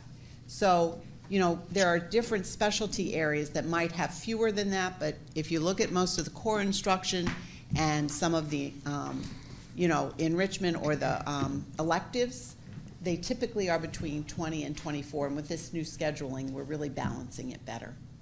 Okay, thank you. I'll just close my comments by saying that, education, a good quality public education, is really one of the fundamental pillars of a free democratic society. And we have a responsibility to our town and the children being brought up in it to fund this well. And same thing goes for our educators. If we want high quality education, if we want students to graduate and be well trained, well educated, to take some of the jobs that are growing in town, then we need to support our educators. And one way to support them is by thanking them. Thank you for coming out. Another way to support them is to pay them somewhat to the level of what their jobs really entail and what they deserve. I don't think we're close to that nationally, but zeroing it out and cutting teachers would be a disservice to the town, its children, and the school system. Thank you. Thank you. Representative Gauthier. Thank you, Madam Moderator. So I share the reservations about the Alliance District. It's a total catch-22, right? It's great that we're getting extra support to bring our district up to a better level for our students, but also once you graduate from that, that's a lot of funding lost. That's a lot of support lost. So it's that balancing act of wanting to do better and be better, but making sure we can sustain it once we get there. I 100% share reservations about the MBR being raised, about, like I said, the Alliance District money going away. How are we going to recoup that? But let's remember that this budget isn't in a vacuum, right? Let's remember that as a parent myself with a preschooler, soon to be kindergartner, he starts kindergarten in the fall, I shopped around school districts. I looked at my options and really considered, was Groton where I wanted to send my son and my son after that? I have friends doing the same exact thing from other districts that want to send their kids to Groton, and they're trying to figure out how they can make that happen because they don't like the school district they're in. If we're talking about wanting to build multifamily houses, how are we going to get families with children here if they don't want to be in this school district? Right? I hate to play that card, right? But it's an economic development issue. We want money in here. We need families here. Families are going to spend the money at the restaurants, the shops, the daycares. They're not going to come here if they don't like our schools. And if we're not investing in our schools, that's families walking away. We talk about that 80% of employees that work in Groton, they're taking their families somewhere else. Groton has to be comprehensively, holistically ideal for new residents. And that includes an education that they can support and send their kids to because it's being funded, because we are treating our teachers well, and we have quality teachers, and the turnover and the burnout isn't killing them, right? I have friends that are educators, so I've heard it. My sister is a paraprofessional here in the school district. I've heard it. I have reservations about increasing this budget, but big picture, we want Groton to grow. We need families. That's just a population truth across America. People are fighting for new bodies in the form of children. If you want the children to come, if you want the families here, you want their tax dollars, invest in your education because you get them for 12 years. You get them K through 12. that's why I'm supporting this budget. Thank you. Representative Scott, this is, I think, your second time on this topic. Thank you, Madam Moderator. I fully support this amended number. I heard some comments about, we don't cut the town manager's budget and went up a certain number. I guess where I bristle under that commentary is we have more power over the other aspects of the town budget, where we're absolutely handcuffed with the minimum budget rule on this one. This is a budget that historically seems to go up $1.5 million, $2 million, $3 million, back down to $1.5 million a year. Historically, there is precedence. In the past, the R.T.M. has issued a 0% increase. It has happened, it used to happen, I was thinking, on every other year basis. It's been a while since we've done it. And I think that helps us to control the growth of our budget. People talk about we need good education to get people to come to the town of Groton. We also need low taxes to get people to come to the town of Groton. And again, homeowners are bearing the burden in this budget cycle, and they will be for the near future because of the way homes were evaluated versus commercial property. So I think it's a smart move, a responsible move to use last year's number for this year's budget. Thank you. Thank you. Representative Casper. Thank you, Madam Moderator. As I look, I see there's a forecast of the school population going up by 230. If we take the 230 new students and apply the average of 18,000 and change that Groton has been paying per student, the increase would come up to 4.2 million. And this budget is below that, so I have to commend you for that. And now we are lowering our average cost per student with this budget. Representative Surf. Yes. I too believe in a good education for children. I think it's so important. And in fact, in America, we're way behind our European peers. So we need to do some catching up now. Along those lines, I've read a lot recently about how, because kids are so computer literate these days, some computer aided learning programs have been very, very successful with kids, and especially with kids from disadvantaged homes and educations who really take to these programs like ducks to water. They just love them. Are you implementing any of these? Because it would also help, I think it would help the teachers, and it might reduce the number of teachers that we need, and it would help the students. So it would be a win-win-win if we did more computer-aided learning. Can you answer that for me, please? I'd be happy to. We absolutely do use technology, but we use it wisely. When we were in the pandemic for 3 years, and the community needs to know that the pandemic had great effects on our children's learning. We're trying to accelerate learning. Therefore, they need their teachers and they need their smaller class sizes. They don't need larger class sizes. We do have some of the best technology resources, but you have to be careful because there's nothing that replaces a good teacher, a good paraprofessional, a good tutor. And we've actually piloted a couple new technologies, and the teachers gave us feedback, and they really were not helping our children access learning. And so we did not continue with it. So you have to be really very careful.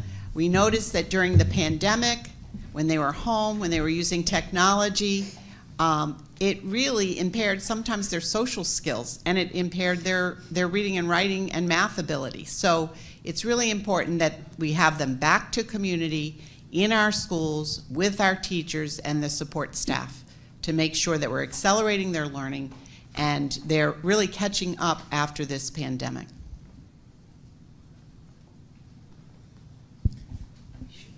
Are you evaluating different types of programs and how they do in other schools? We always do. We evaluate, yes, we evaluate what we're using, and we usually use the best that's out there. Okay, thank you. Mm-hmm. Representative Amboise. Madam Moderator, I'd like to move the question, please. Second.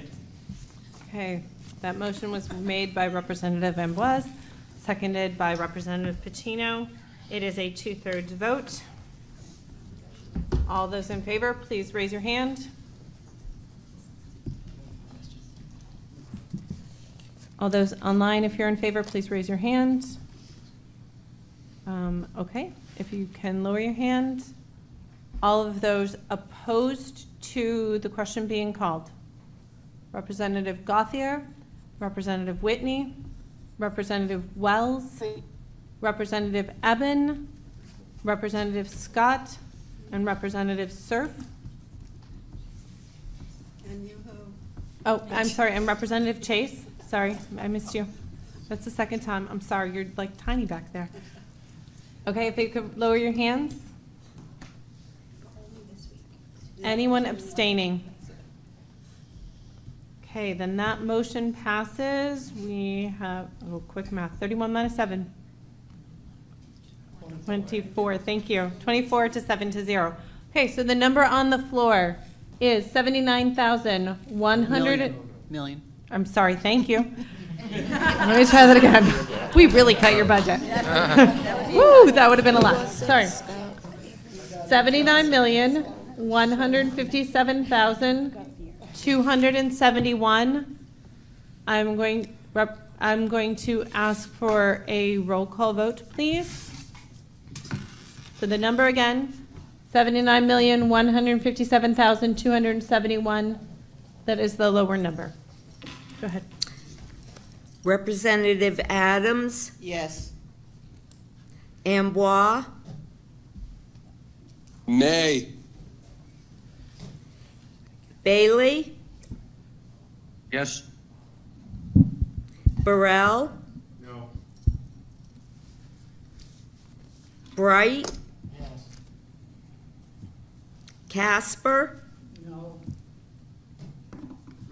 Surf, Yes.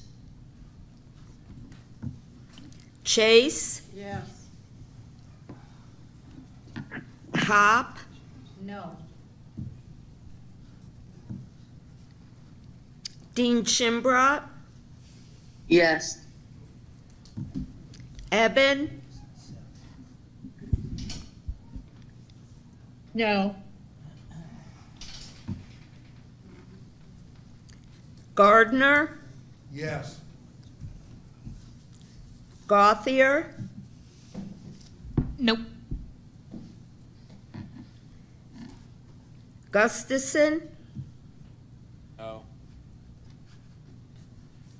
Hainline, No. Hanscom, No. Caden, No. Massett, Nope. McElroy, No. Merritt, No. Norman, No. Powers Kristen, No. Powers Sean, No. Pacino, No. Scott, Yes. Cimarero, No.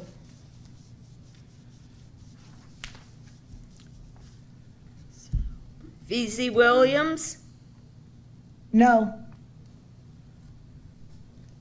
Watson, No.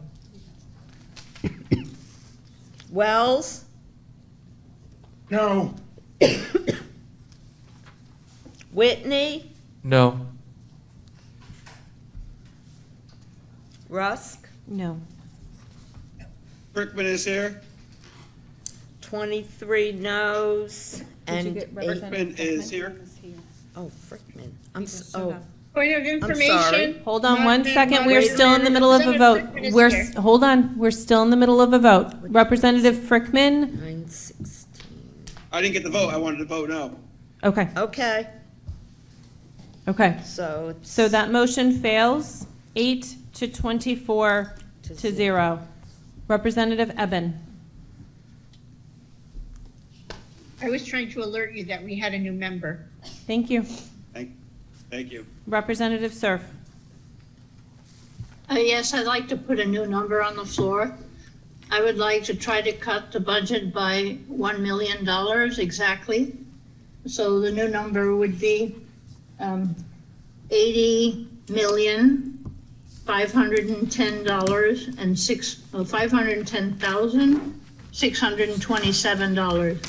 Is there a second? Second. Seconded by Representative Gardner. Motion made by Representative Cerf. Would you like to speak to your motion? Yes, well, briefly, the same reasons as before. I think this would help the taxpayers. It would bring the increase down a bit, and it's not, it's not the full cut to last year's number. So I think this is a reasonable cut. I'm hoping people will consider it that way. And I know our school system is good enough to be able to help the residents out with that and still maintain the quality of the education. Thank you. Representative Gauthier. Thank you. Superintendent Austin, one thing that I think I'd like to understand a little bit deeper, I've been looking for an index of what different services every other, I'll move over. Sorry about that. So looking at some of the salary increases and other expense increases in here, I see that operational support jumped 1.2. Am I correct in thinking that's like the administrative salaries or partially the administrative salaries? I don't know what line you're looking at. What are you I lost my page too. Oh. So it listed out salaries? it listed out salaries, and there was one broken out for teachers, so I know the jump wasn't for teachers, but it said operational support under other services. I'm going to have to refer to Ken Knight, who's our business manager. You're saying So- Here, I found it. 5-1. 5-1. So Ken. the Thank you. category under support services, operational support, it's a $1,294,104 increase for the year. Is that administrative salaries? What's operational support? We're going to get some information from Ken. Yeah, I can answer that. Thank you. That is being driven by really maybe three factors. The biggest factor is the renegotiation of the bus contract over this year. In addition, that line also would cover the increase in our diesel fuel and heating and electricity. So those are the things that are driving that increase. Understood. Thank you so much. So going again up to the next block on that 5-1, there's instruction, and it tells me what the budget is for all of that. And support services, is that the administrative salaries? I'm just trying to understand where those are sitting in here. Ken, did you hear that? No. Can you tell me what Where it says general support? Yep, so we're in the budget book on page 5-1. The title is Groton Public Schools. The and red budget book. Yep, the red budget book. Very And tough. there's two tables. I addressed the second table, but now I want to talk about summary at program level 1. Description, instruction. Okay. I'm assuming instruction are our educators. Correct. And support services are what? Support services, so it kind of is broken down on that next level down. That includes support services for pupil, for staff, general support, and the operational support that we've talked about previously. Okay, so again, I'm looking. That 1,826,000 is inclusive of like the bus contract and, Mhm. and the fuel and the electricity. So what's that like 600,000 delta between the increase shown in summary program level 1 and summary program level 2? Let's see. So general support is increased by 325,000. and that is increases in the central office. Then there's a staff increase of 68,278. That's mostly. I'm sorry. I'll stop you. I'll stop you because I found my own confusion and I corrected it. But again, the question: where's the administrator's salaries baked into this whole thing? I don't see that broken out specifically, and that's what I'm looking for. Okay, administrator salaries would be under school administration, which is part of general support services. 5.3. So I just had to flip the General page. Support Services, School Administration. You always got me, Jackie. Thank you. All right. Let me. So on 5.3, you're saying, which is. If you go down on the left under General Support Services. School administration right there. Number 2410. Okay. All right. Thank you. Correct. And the average salary increase was 2.4%. Were those all contractual on the administrative salaries? Yes. Are all administrators under contracts with All obligated administrators are under salary contract increases? except for central office and the superintendent. Okay, thank you. Representative Cobb. Thank you, Madam Moderator. I'd like to move another number. Not sure if this is legal, but I'm going to give it a try. I'd like to move $81,510,626. That's a nuisance. Point of order, that's a nuisance. Oh, it is? Yeah. Okay. I said I didn't know if it was legal. Yeah. Okay. I made a mistake. I was a nuisance. It's considered a frivolous motion. Okay. Seeing no other hands raised, Representative Gardner. Thank you, Madam Moderator. Everybody's talking about how much their costs are going up in fuel and electricity, and, well, the taxpayers' costs are going up too. And not everybody has a union contract. And there's not really a correlation between the amount of money you spend per student and the actual quality of their education. If that was the case, the kids in Chicago, Detroit, St. Louis would all be very well educated because they spend a lot more money than we do. And I have my doubts sometimes whether the students are actually being educated. All you have to do is do a man on the street interview with college students, and they really don't know very much. So, and the other thing I would like to say is these salaries are contracted, so that means the students and the taxpayers are being held hostage by the teachers' union. So,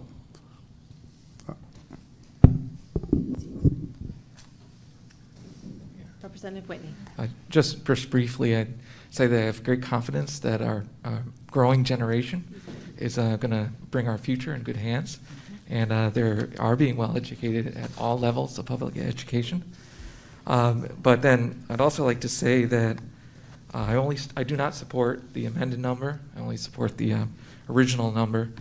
I don't understand really. I understand the desire to trim the budget and keep taxes low. I don't understand the tendency, other than it's a big target number, to try to reduce the budget on the backs of our children and our educators in our schools. And then I'll just point out a parallel with public safety. We heard the same things. Labor costs are going up. There's more training, more requirements, and more responsibilities that we as a society deem important. So, thank you. Thank you.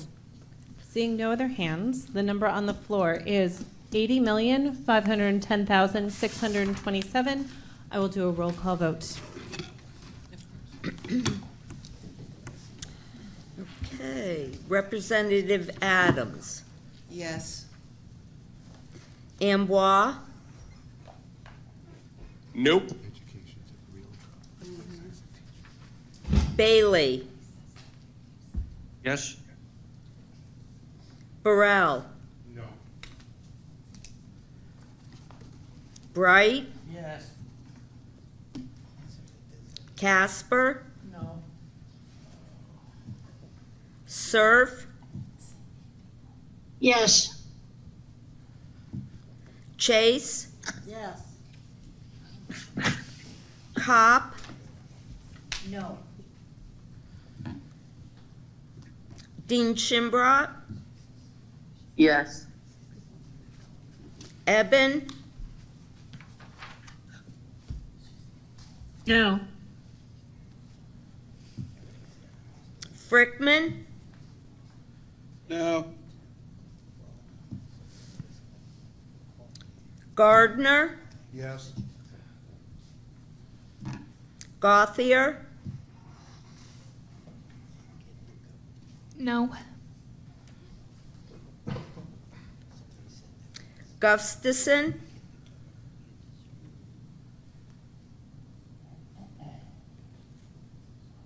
He is no longer on.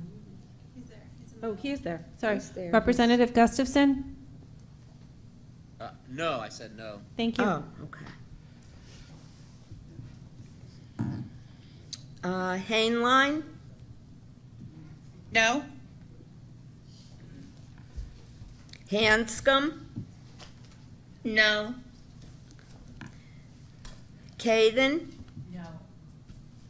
Massett, No. McElroy, No. Merritt, No. Norman, No. Kristen Powers, No. Sean Powers, Pacino, No. Scott, Yes. Semeraro, No.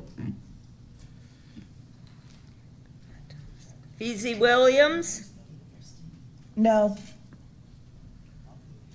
Watson, No. Wells, No. Whitney, No. and Rusk. No. So again, that fails 8 to 24 to 0. So the current number on the floor that we are voting on now, Wait, Representative Gauthier. I'd like to move a number.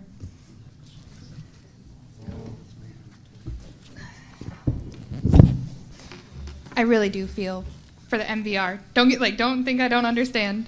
Your number? That's the desire, right? Is to hold that MVR. But my number is 81,485,914. This is a $24,713 reduction, which I believe is the non-contractual salary increases. I'm hoping that this is a little bit of a give without completely harming our students. I know otherwise we can't really decide where the cuts are going to happen, but maybe in this way we can do something to chip away at an increase. Even nominally, I know it's close to frivolous. If you want to, I don't have a second yet, so you don't have to second it, but I'm trying to Yeah, can balance. we get a second? We're Is gonna there a continue second on the discussion, floor? please? We have been, Representative Gardner. I'm just going to note that we have been discussing this topic for an hour and 45 minutes approximately at this point, just so we know. Usual. And I'm not saying we can't continue discussion. This is where we're at. Is there any discussion on Representative Gauthier's number? Representative Whitney. Just a quick point that in the town services side of things, the town manager has stated before that they try to maintain parity between the union and non-union people. Otherwise, it falls out of step, and eventually you're not able to retain people or attract new ones. And I would say the Board of Ed has done the same. Thank you. Okay, so the number we are voting on now is $81,485,914. It was seconded by Gardner. We're going to, again, do a roll call vote. Okay. Sorry about that. Okay. Adams. Yes. Amboise. No. Bailey. Yes. Burrell. Bright. No. Casper. No. Surf. Yes. Chase. No. Cop. No. Dean Shimbrock. No. Eben. No. Frickman. No. Gardner. Yes. Gothier. Yes. Gibbs. Oh, sorry, she's not here. Gustafson. No. Hainline. No. Hanscom. No. Caden. Massett. No. McElroy. Merritt. No. Norman. Kristen Powers. Sean Powers. No.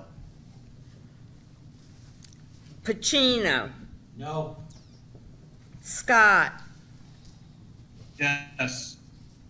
Was that a yes? That was a yes. Yeah, okay. Cimarero. No. VZ Williams. No. Watson. No. Wells. No. Whitney. No. Rusk. No. So that motion fails 20. 6 to 26 to 0. So the Representative Frickman. Yeah, I just wanted to speak to the new number, and I support the original number. And I also want to take a quick second to say that I think you guys are doing a great job.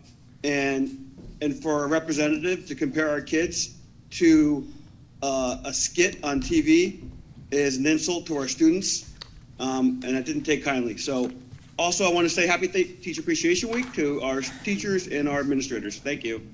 Yes. Okay. So the number on the floor now is 81,510,627. All those in favor, please raise your hand.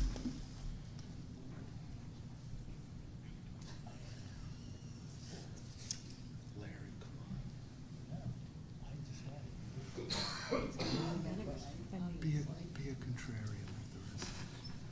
Usually I just do it by all those opposed. Okay, if you could lower your hand, please.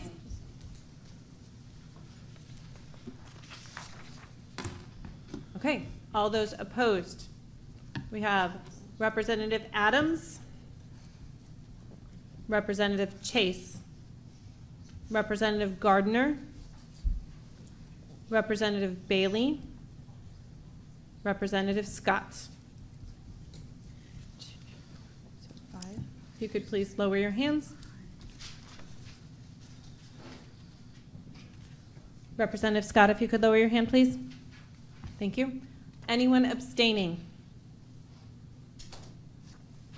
Representative Dean Shinbrot?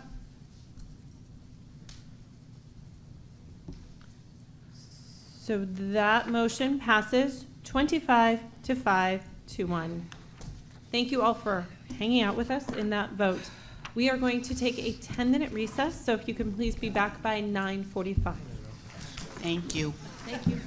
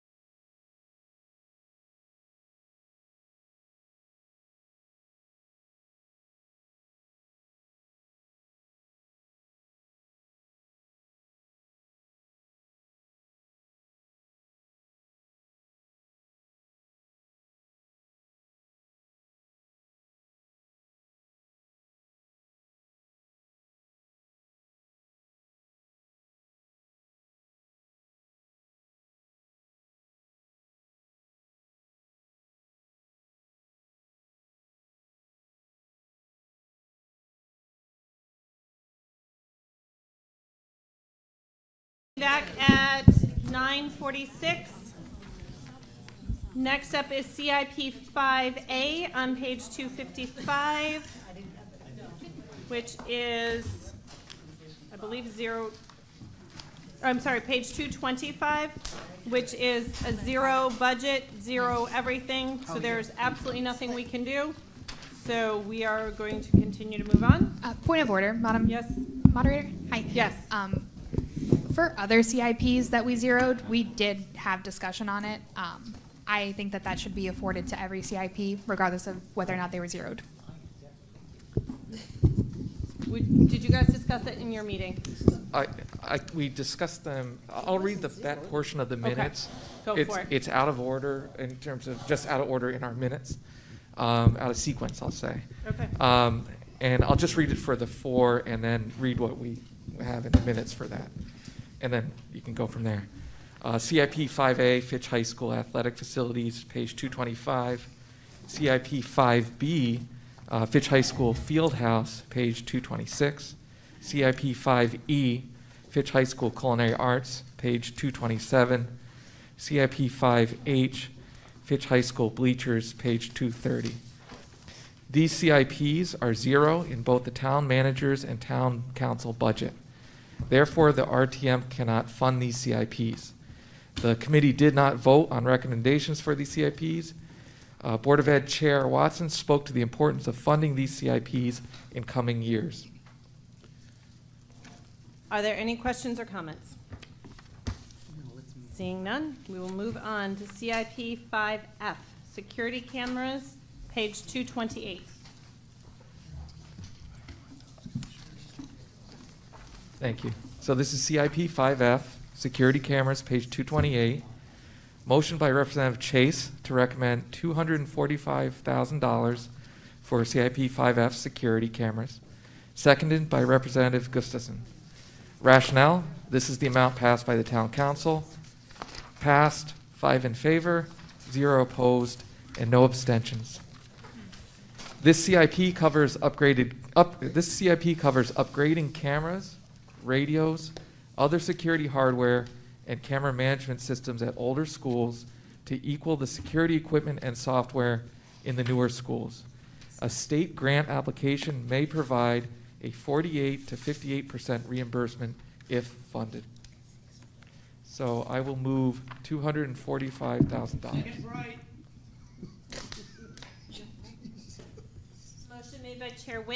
Motion made by Chair Whitney, seconded by Representative Bright. Is there any questions or comments? Representative Gauthier.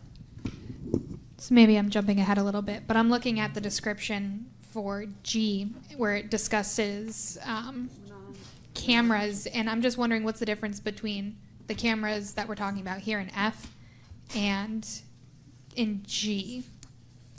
So is one just a service versus actual hardware? Because why are we having two different CIPs for cameras is my question. So one's a service or a system. Is that what I'm hearing? If I may, hi everyone, I'm Clint Kennedy. I'm the Director of Technology for Groton Public Schools. You are correct. The G line, the 150, is a mutual link system. It is a software solution which will utilize and tie together the cameras and software and services that we have in the current item that we're talking about. So one's a hardware and one's a software. And There's no hardware involved in the G line. But in the F line, we're talking about getting correct. The cameras. That's correct. All right. Thank you. Representative Norman. I'm sorry, Representative Gardner had his hand up next. My apologies. Could I just add to that? In 5F, there's both hardware and software. Representative Gardner. Thank you, Madam Moderator. The cameras are going to be placed in the schools. Where in the schools? Are we talking hallways or all the classrooms? So there is some discussion about whether we should publicly acknowledge the exact location of cameras. So I want to very much answer your question. I would say they would be both internal and external to the school. Okay, so there won't be cameras in the classroom so that... I think the answer to that was that it's not recommended by security, meaning the police, Homeland Security, correct? All right. To Thank you. specify exact locations. Representative Norman?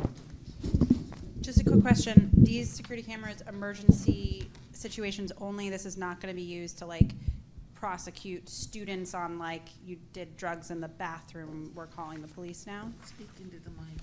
Oh, sorry. Do you want me to repeat that question? Yeah. Okay. Sorry. Quick question. This is to be used in emergency situations only. It is not going to be necessarily to criminalize, or will it also be used to, in like criminalization of like you did drugs in the bathroom or calling the police? Like, what is happening here as evidence for that?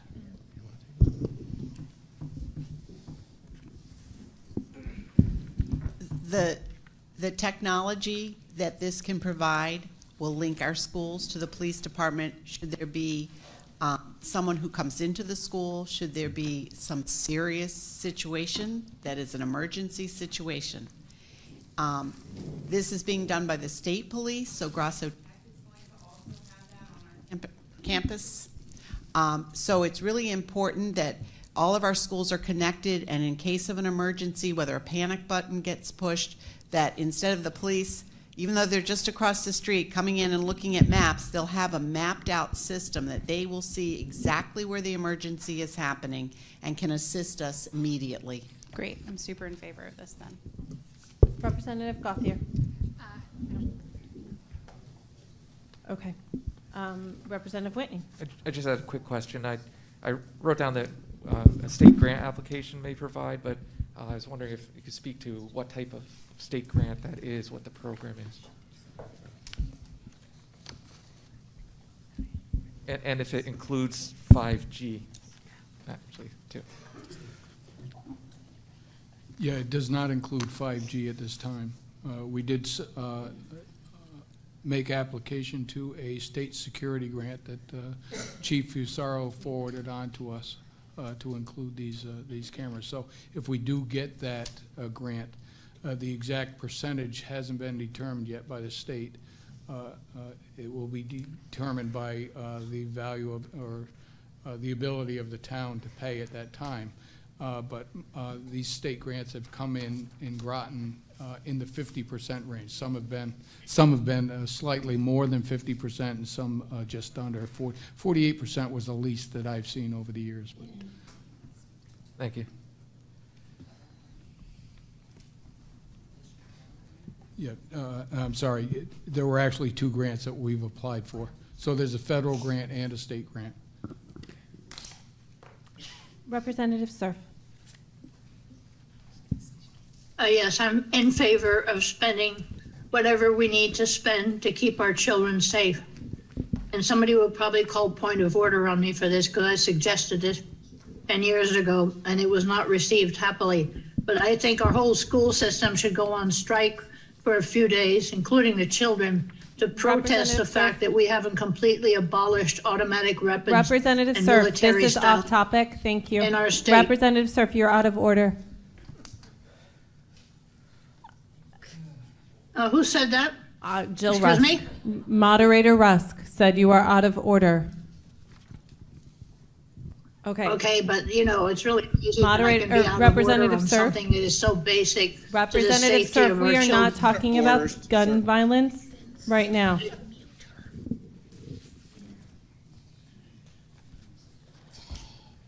I would like to say, as a mother who lived through the event at Fitch High School a number of years ago where they thought that there was a gun in the school, it was a very long morning, and I would have loved to have these cameras in the school at that time. It was absolutely terrifying, and I have to say you have amazing staff. Brings tears to my eyes every time, sorry. Amazing staff who kept our kids safe. And thank God it was nothing, but it definitely could have been something, so thank you. On that note, sorry, the number on Representative Amboise. Okay. No. The number on the floor is $245,000. All those in favor, please raise your hand.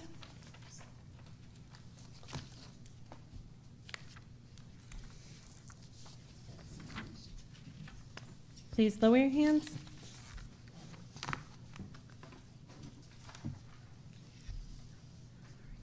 Do you know what our current number is?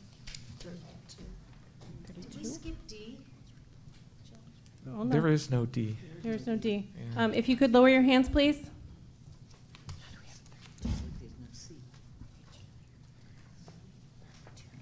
All those opposed? We only have 31 before. Anyone abstaining? That number passes unanimously. We're just trying to make sure we have an exact number. 1, 2,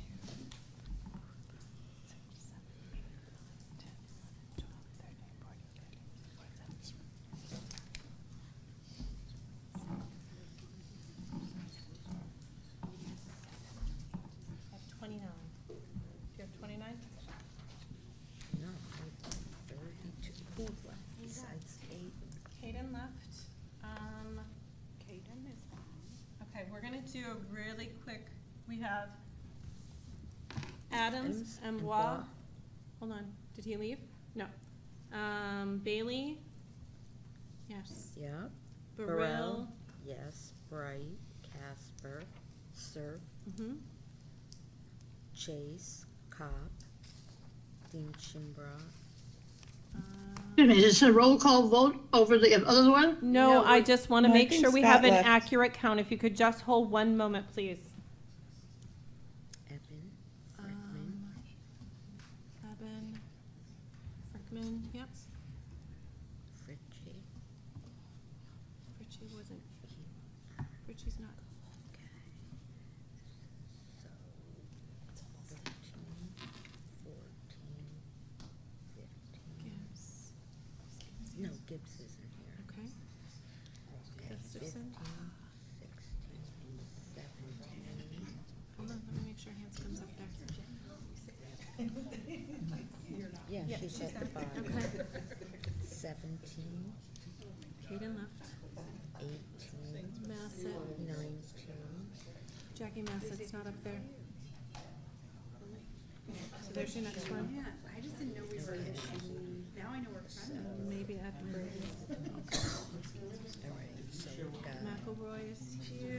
18, Merritt is here. 19, Norman. 21, 22, Pacino's here. 23, 24. Representative Scott is not. Yeah, we got it. We got the same as the book. Do you, town manager, do you have times that people left in the chat by any chance? So Scott is not up there. In the chat or online? Representative Surf, if you could just hold one moment, please. Richardson Moreau is here. VC Williams is Moderator here. Russ, there's nothing in the chat unless they did it. Thank you. We're some just other trying to confirm our number right now. Of Watson. Watson is, Wells is here, Whitney, and you. I don't see Watson. Oh, yeah, Watson's here. Okay. So, So you had 32 minus 3. Jill. So we have 20. Right here in the middle, right in the middle. Yeah, right Yes, Kaden. Yep, we Yeah, had she her. left. She let us know. Cadden. Cadden, I thank messed you. it up, it's all my fault. It's Cadden. Cadden like Madden. Cadden, thank you. I've been saying it wrong this whole time. I know, it's all my, it's, blame it, it's me. And she never, She's such a There's nuisance. 29, I think. she never corrected me. I feel like such a bad person. 14 on Zoom.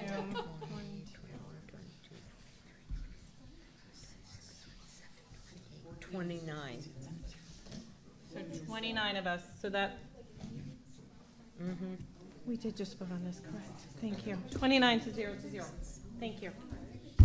It's getting late. All right, we have one more CIP to go. That's correct? 2. No, we have 2 more to go. CIP. 5, G. it is 10:01. Can I get a consensus? Are we willing to stay at least through the CIPs and hopefully one more? Yeah. We're good? Everybody can stay for a couple more Yes. minutes? Okay. CIP 5G. Go for it. So I'll just say first that there's a question about CIP 5C. Can't hear. There's a question about CIP 5C. There is no 5C in the budget book, and there's no 5D either. So this is CIP 5G, District Safety and Security, It's page 229. A motion by Representative Chase to recommend $150,000 for CIP 5G, District Safety and Security. Seconded by Representative Whitney. Rationale, this is the amount passed by the Town Council. Passed, 5 in favor, none opposed, and no abstentions. This CIP covers the cost of the MutualLink that connects all school security systems and allows for centralized first responder access to communications and security cameras during critical events. So I move $150,000 for CIP 5G. Motion was made by Chair Whitney, seconded very excitedly by Representative Bright. Representative Gauthier. I'm sorry, Chair, were you done with your minute? Good. Okay. Yes. Representative Gauthier. Just some general questions I always ask with these things. Are there going to be any associated maintenance costs with this software? Yes, there will be associated maintenance costs. This represents the dollars necessary for us to set up hardware, the service as well as licensing for 3 years. Okay, and those maintenance costs will be baked into your budget going forward? Correct. And how long is this software good for before we need to go out to bid and buy more software? New software, different software, better software? I'm doing my best educated guess. I would believe this system would be fully functional and operational. This, along with the CIP budget, which is necessary for this because this sits on top of that hardware, camera, hardware, software, and so forth. I would say 7 to 10 years. Thank you. Any other questions? Representative Gardner. Thank you, Madam Moderator. This cost, does that include software updates over the? It does indeed. Okay, thank you. Representative Cerf. Yes, just as a precaution against a freedom of information problem, 5G is not on our R.T.M list. I don't know if there's a reason for that or somebody just forgot, but it is not on our list, so I don't know whether you need to add it there just to cover us, or I see it in my book, but I don't see it on the list. It was added on the list. We're good. It's a draft. The only thing that is foiable would be the actual agenda, and it is on the agenda. So we're good. Okay, so the number that we are moving is $150,000. All those in favor, please raise your hand. I got you.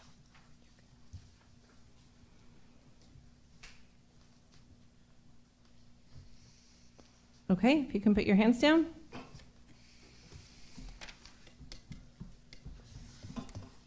If you can put your hands down, please.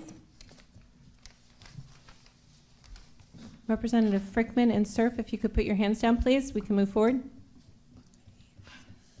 All those opposed? Anyone abstaining? So that motion passes unanimously, 29-0. Next up is CIP 5I, Fitch High School sewer line repair. This is on page 231. Motion by Representative Gibbs to recommend $75,000 for CIP 5I Fitch High School sewer line repairs. Seconded by Representative Gustafson. Rationale, this is the amount passed by the Town Council. Passed, 5 in favor, none opposed, and no abstentions. This CIP covers the cost of needed sewer line repairs in the sub-level of the old section of Fitch High School. I will move $75,000 for CIP 5I. Gauthier, second. I got Gauthier. I didn't hear whoever else said it. Sorry. Okay. Are there any questions? This was something that got brought up a while ago. We discussed this here in this room. Sorry for being a nuisance. All right. Seeing no questions, all those in favor, please raise your hand.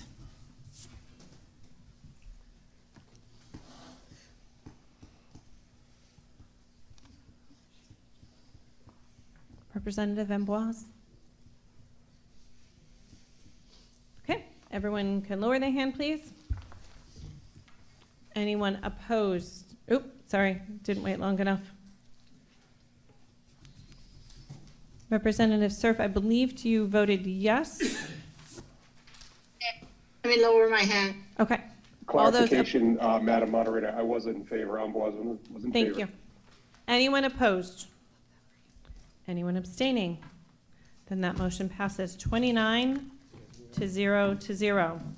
So we are at, thank you so much, everybody, for staying. And so where we are at right now is fire district, and we have Representative Chase.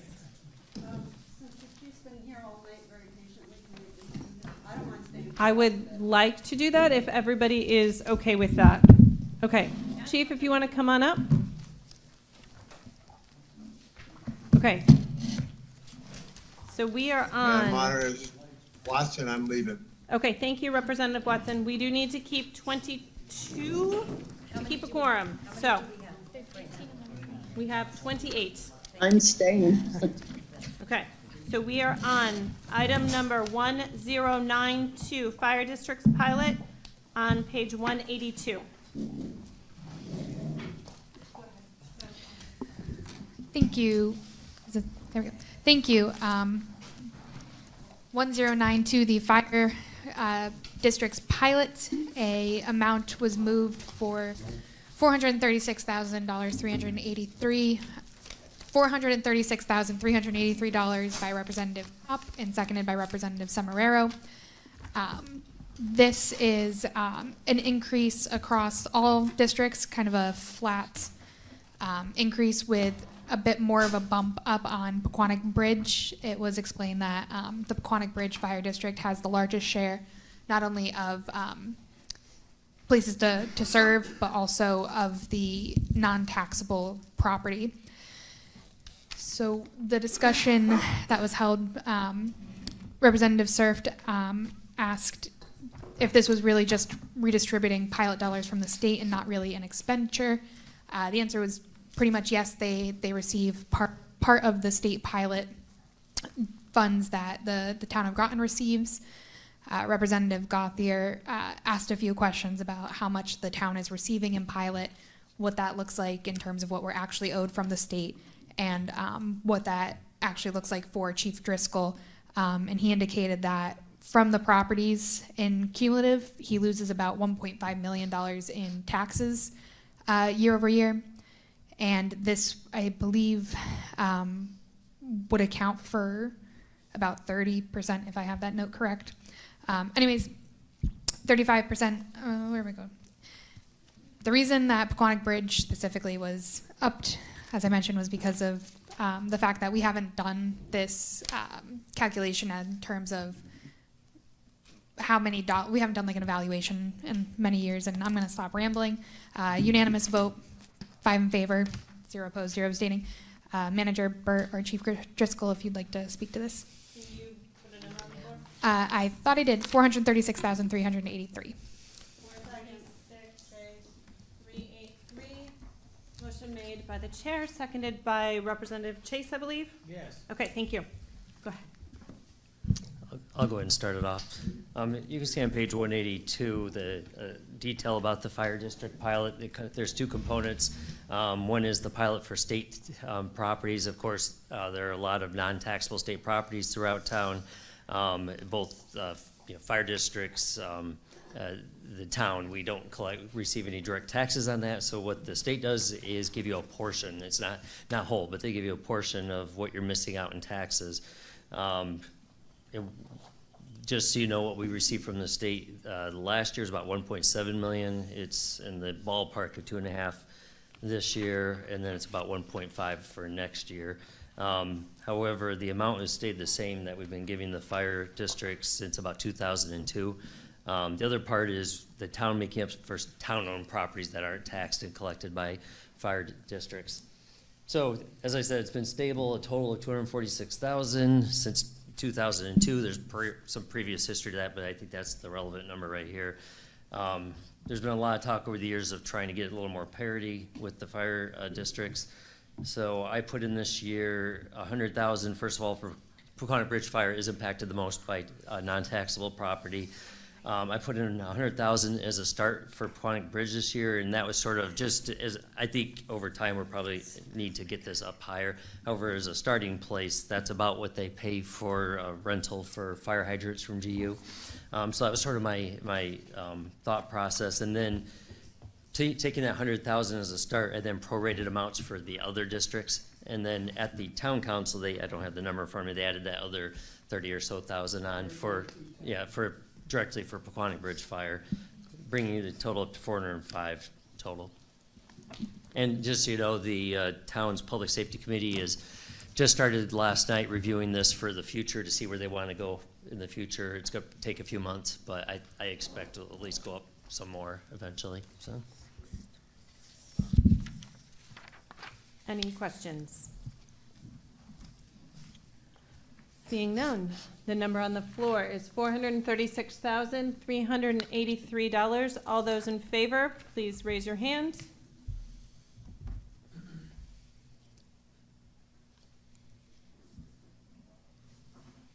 Okay, if you can lower your hands, please.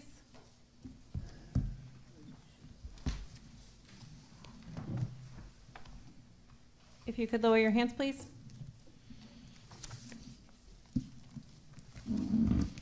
Representative Dean Shinbrot, if you could lower your hand, please. Okay, all those opposed? Anyone abstaining? Representative Gardner? That motion passes 27 to 0 to 1. Good. Thank you so much for waiting so late tonight. We appreciate your time. Next, we have 3 more things on the list. So page 53, item number 1001, legislative policy.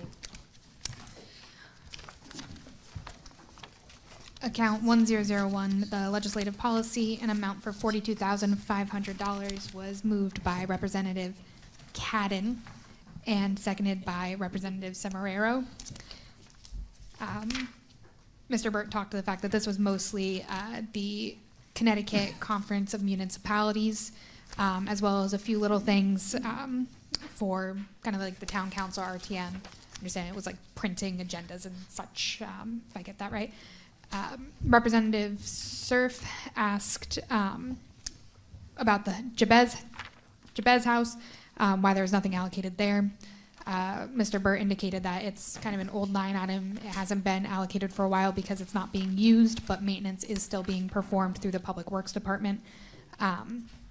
So it's still getting regular maintenance. There's heat running to keep the pipes from freezing and such. This account was moved unanimously, 5 in favor, 0 opposed. So I'd like to motion $42,500 for this account.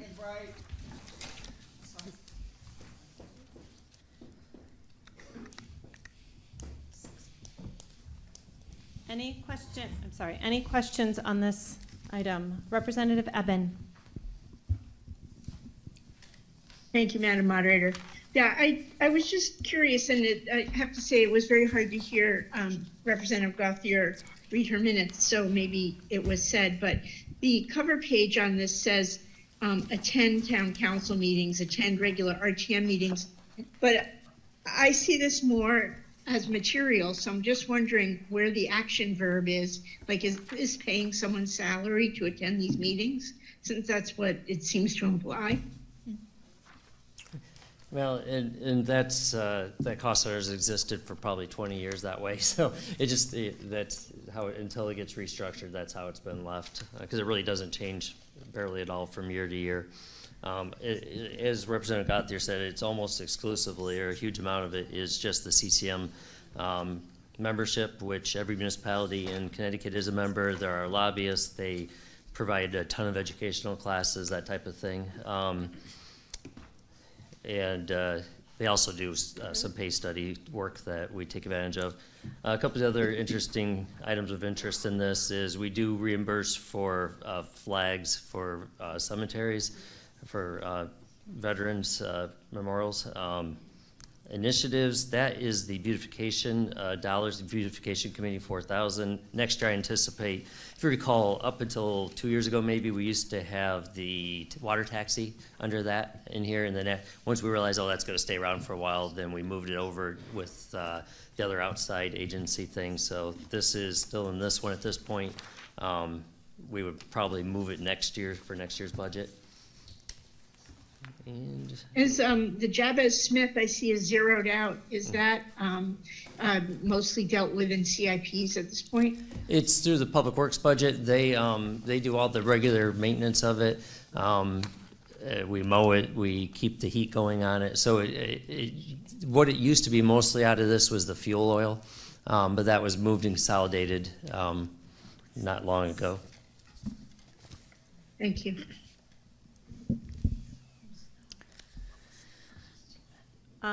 Okay, Representative Kopp was next. Can you check the number on the board? I think it might be 42,650, 42,650. Thank you. Yep.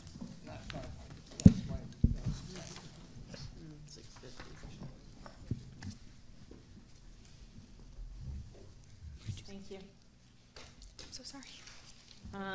Was that, somebody else had their hand? Was that you too? Surf does. Okay, Representative Surf. Yes, this is for who to attend all these meetings? Well, it's the town council budget, but really the bulk of this is for their membership to the CCM. Also, it's the town council attending other meetings? Is that it? Under that cost center, yes. Is that I'm sorry, go ahead, finish. It's not for you or your staff or any of the other administrative staff to attend the meeting? No, this is a strictly, unless you count, like I mentioned, it has beautification in there, but no, there's no staff in this budget. Yeah, I'm only questioning that top number, which is a 30,000 to a town council. And that's the CCM membership. Mostly CCM, okay, great, thank you. The CCM is 33,000 of that. Okay. It might go up a little bit next year. It's 33,000 this year. We haven't heard yet for next year. And just for clarification on that, all elected officials, all city, or all town employees can attend all CCM? Yeah, you're correct. Yes. We have quite a lot of people that go to those, actually. They're free to members. Representative Surf, did you have another question? Oh, sorry, forgot to lower my hand. Okay. Seeing no other questions, the number on the board is $42,650. All those in favor, please raise your hands.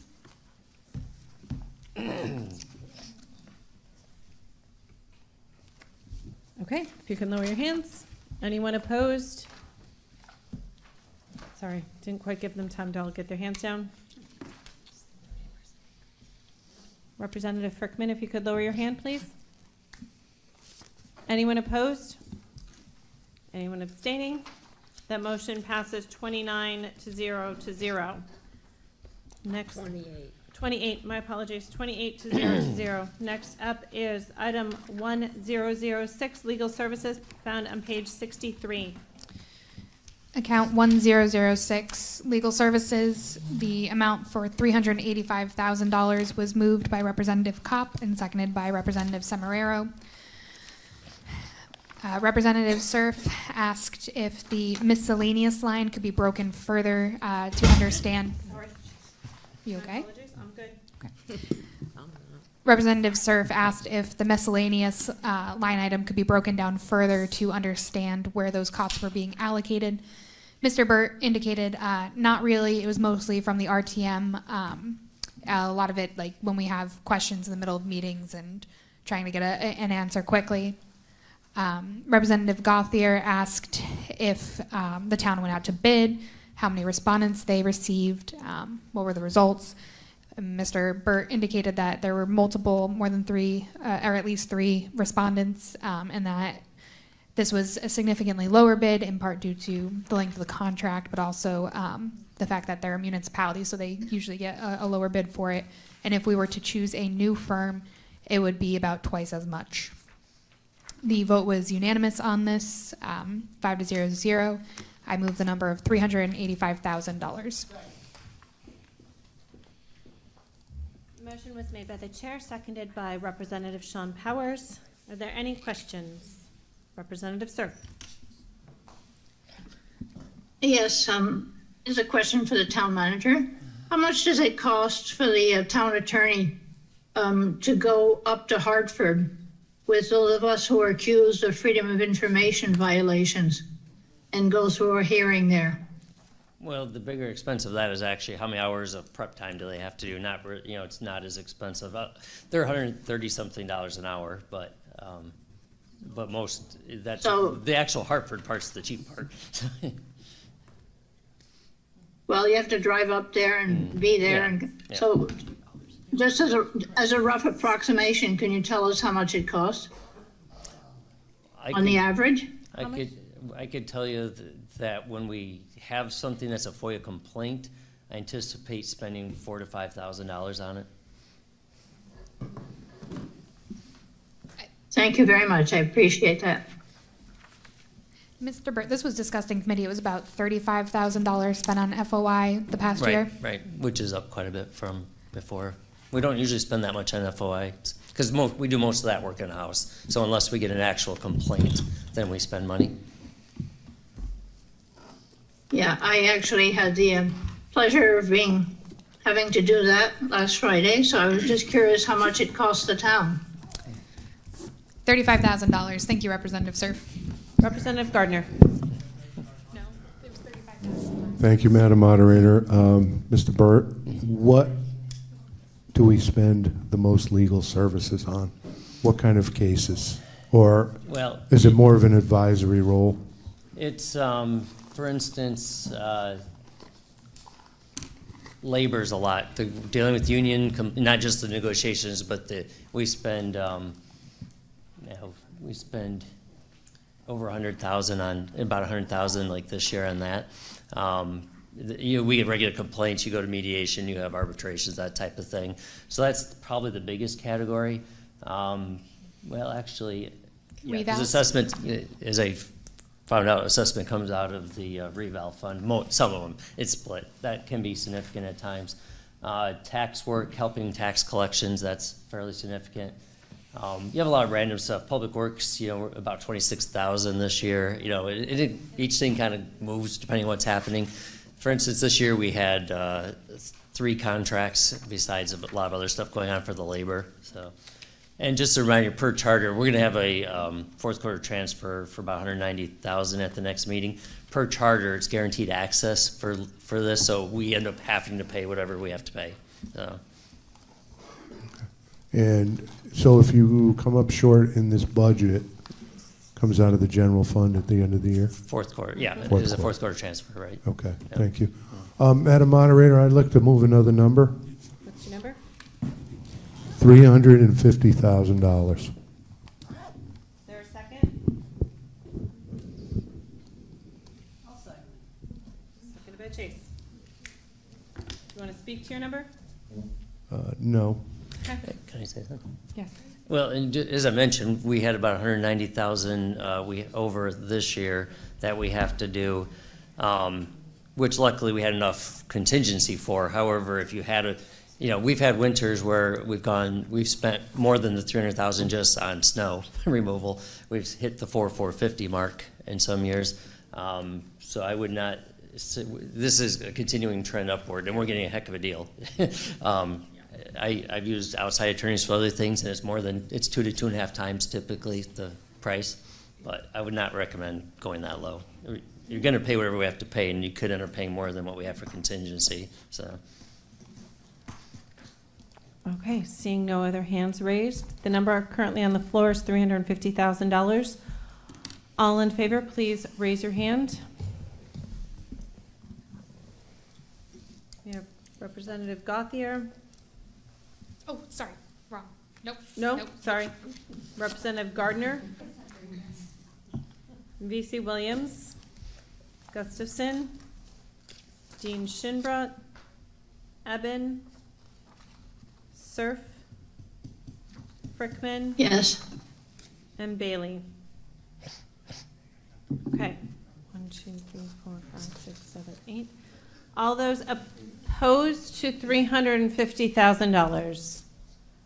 We have 1, 2, 3, 4, 5, 6, 7, 8, 9, 10, 11, 12, 13, 14, 15, 16, 18, 19, 20. Okay, if you could please lower your hands. Point of order. One moment, please. We're in the Oh, middle sorry. of a Yeah, I'll wait. vote. Anyone abstaining? Okay, that motion fails 8 to 20 to 0. What was your point of order? I just noticed the number of people voting yes online. I was wondering if they knew they were voting on the amended lower number. Just It was because- announced? But they have connection issues, that's why. Okay. So the number now on the floor. I can hear it just fine. The number now. We're aware of that. The number now on the floor is $385,000. Hold on, let me erase real quick. Okay. The number Wait, now.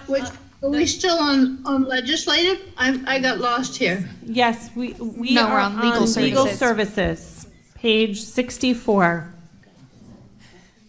64. Page That's what I 64. thought. The number now on the floor is $385,000. All those in favor, please raise your hand. Oh, okay.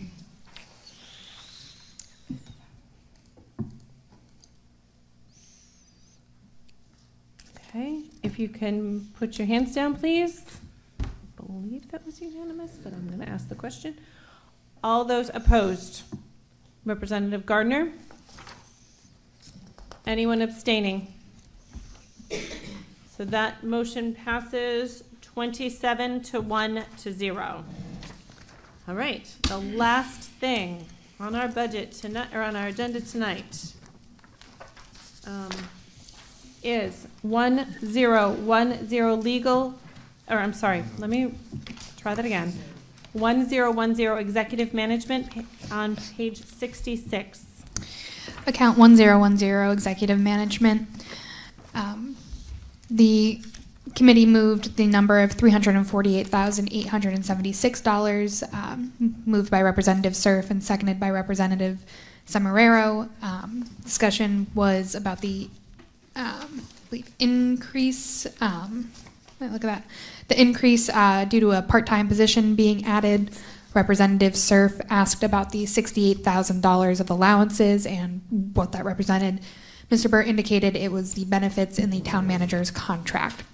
The committee passed this number unanimously, 5 to 0. I'd like to move the number of $348,876.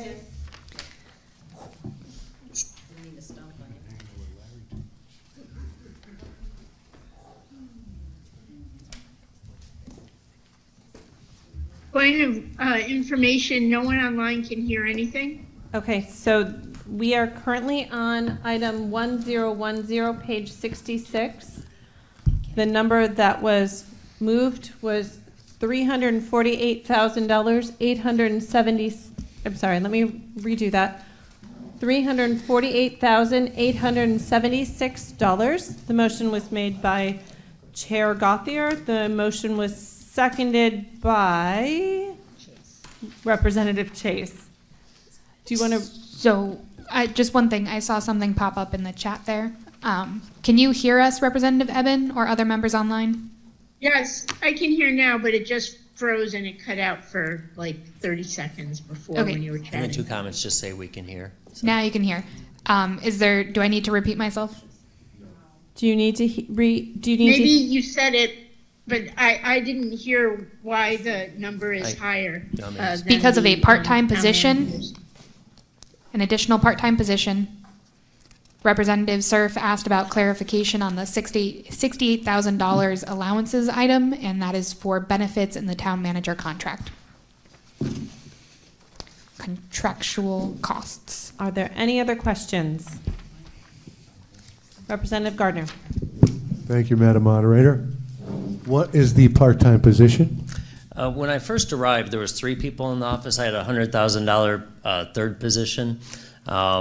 when she retired about a year into my being here, and I didn't replace that. What I did was take the HR position, and took 10% of their time to help out a little bit. That's no longer there, of course. Over time, it's gotten incredibly busy. There's a large list of things I can't get to. So it's a part-time, no benefits, up to 19-hour clerical position to help out. What that'll allow is to take some duties away from Lisa, my assistant, so that she could take on a few kind of mid-level things, so that frees me up to do some other things. So. Okay, and my other question would be, what are the benefits in the manager's contract that it involves this increase? Well, that doesn't involve this increase, no. That's been in it for years. Okay, So. thank you. Mm-hmm. Seeing no other hands, we are voting on $348,876. All those in favor, please say aye or raise your hand. Aye. Aye. Okay, if you could lower your hands, please.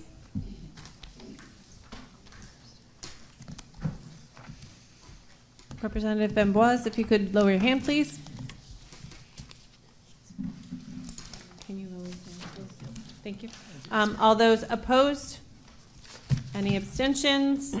That number passes 28-0. I'd like to make a motion to recess to Monday, May 15th. No.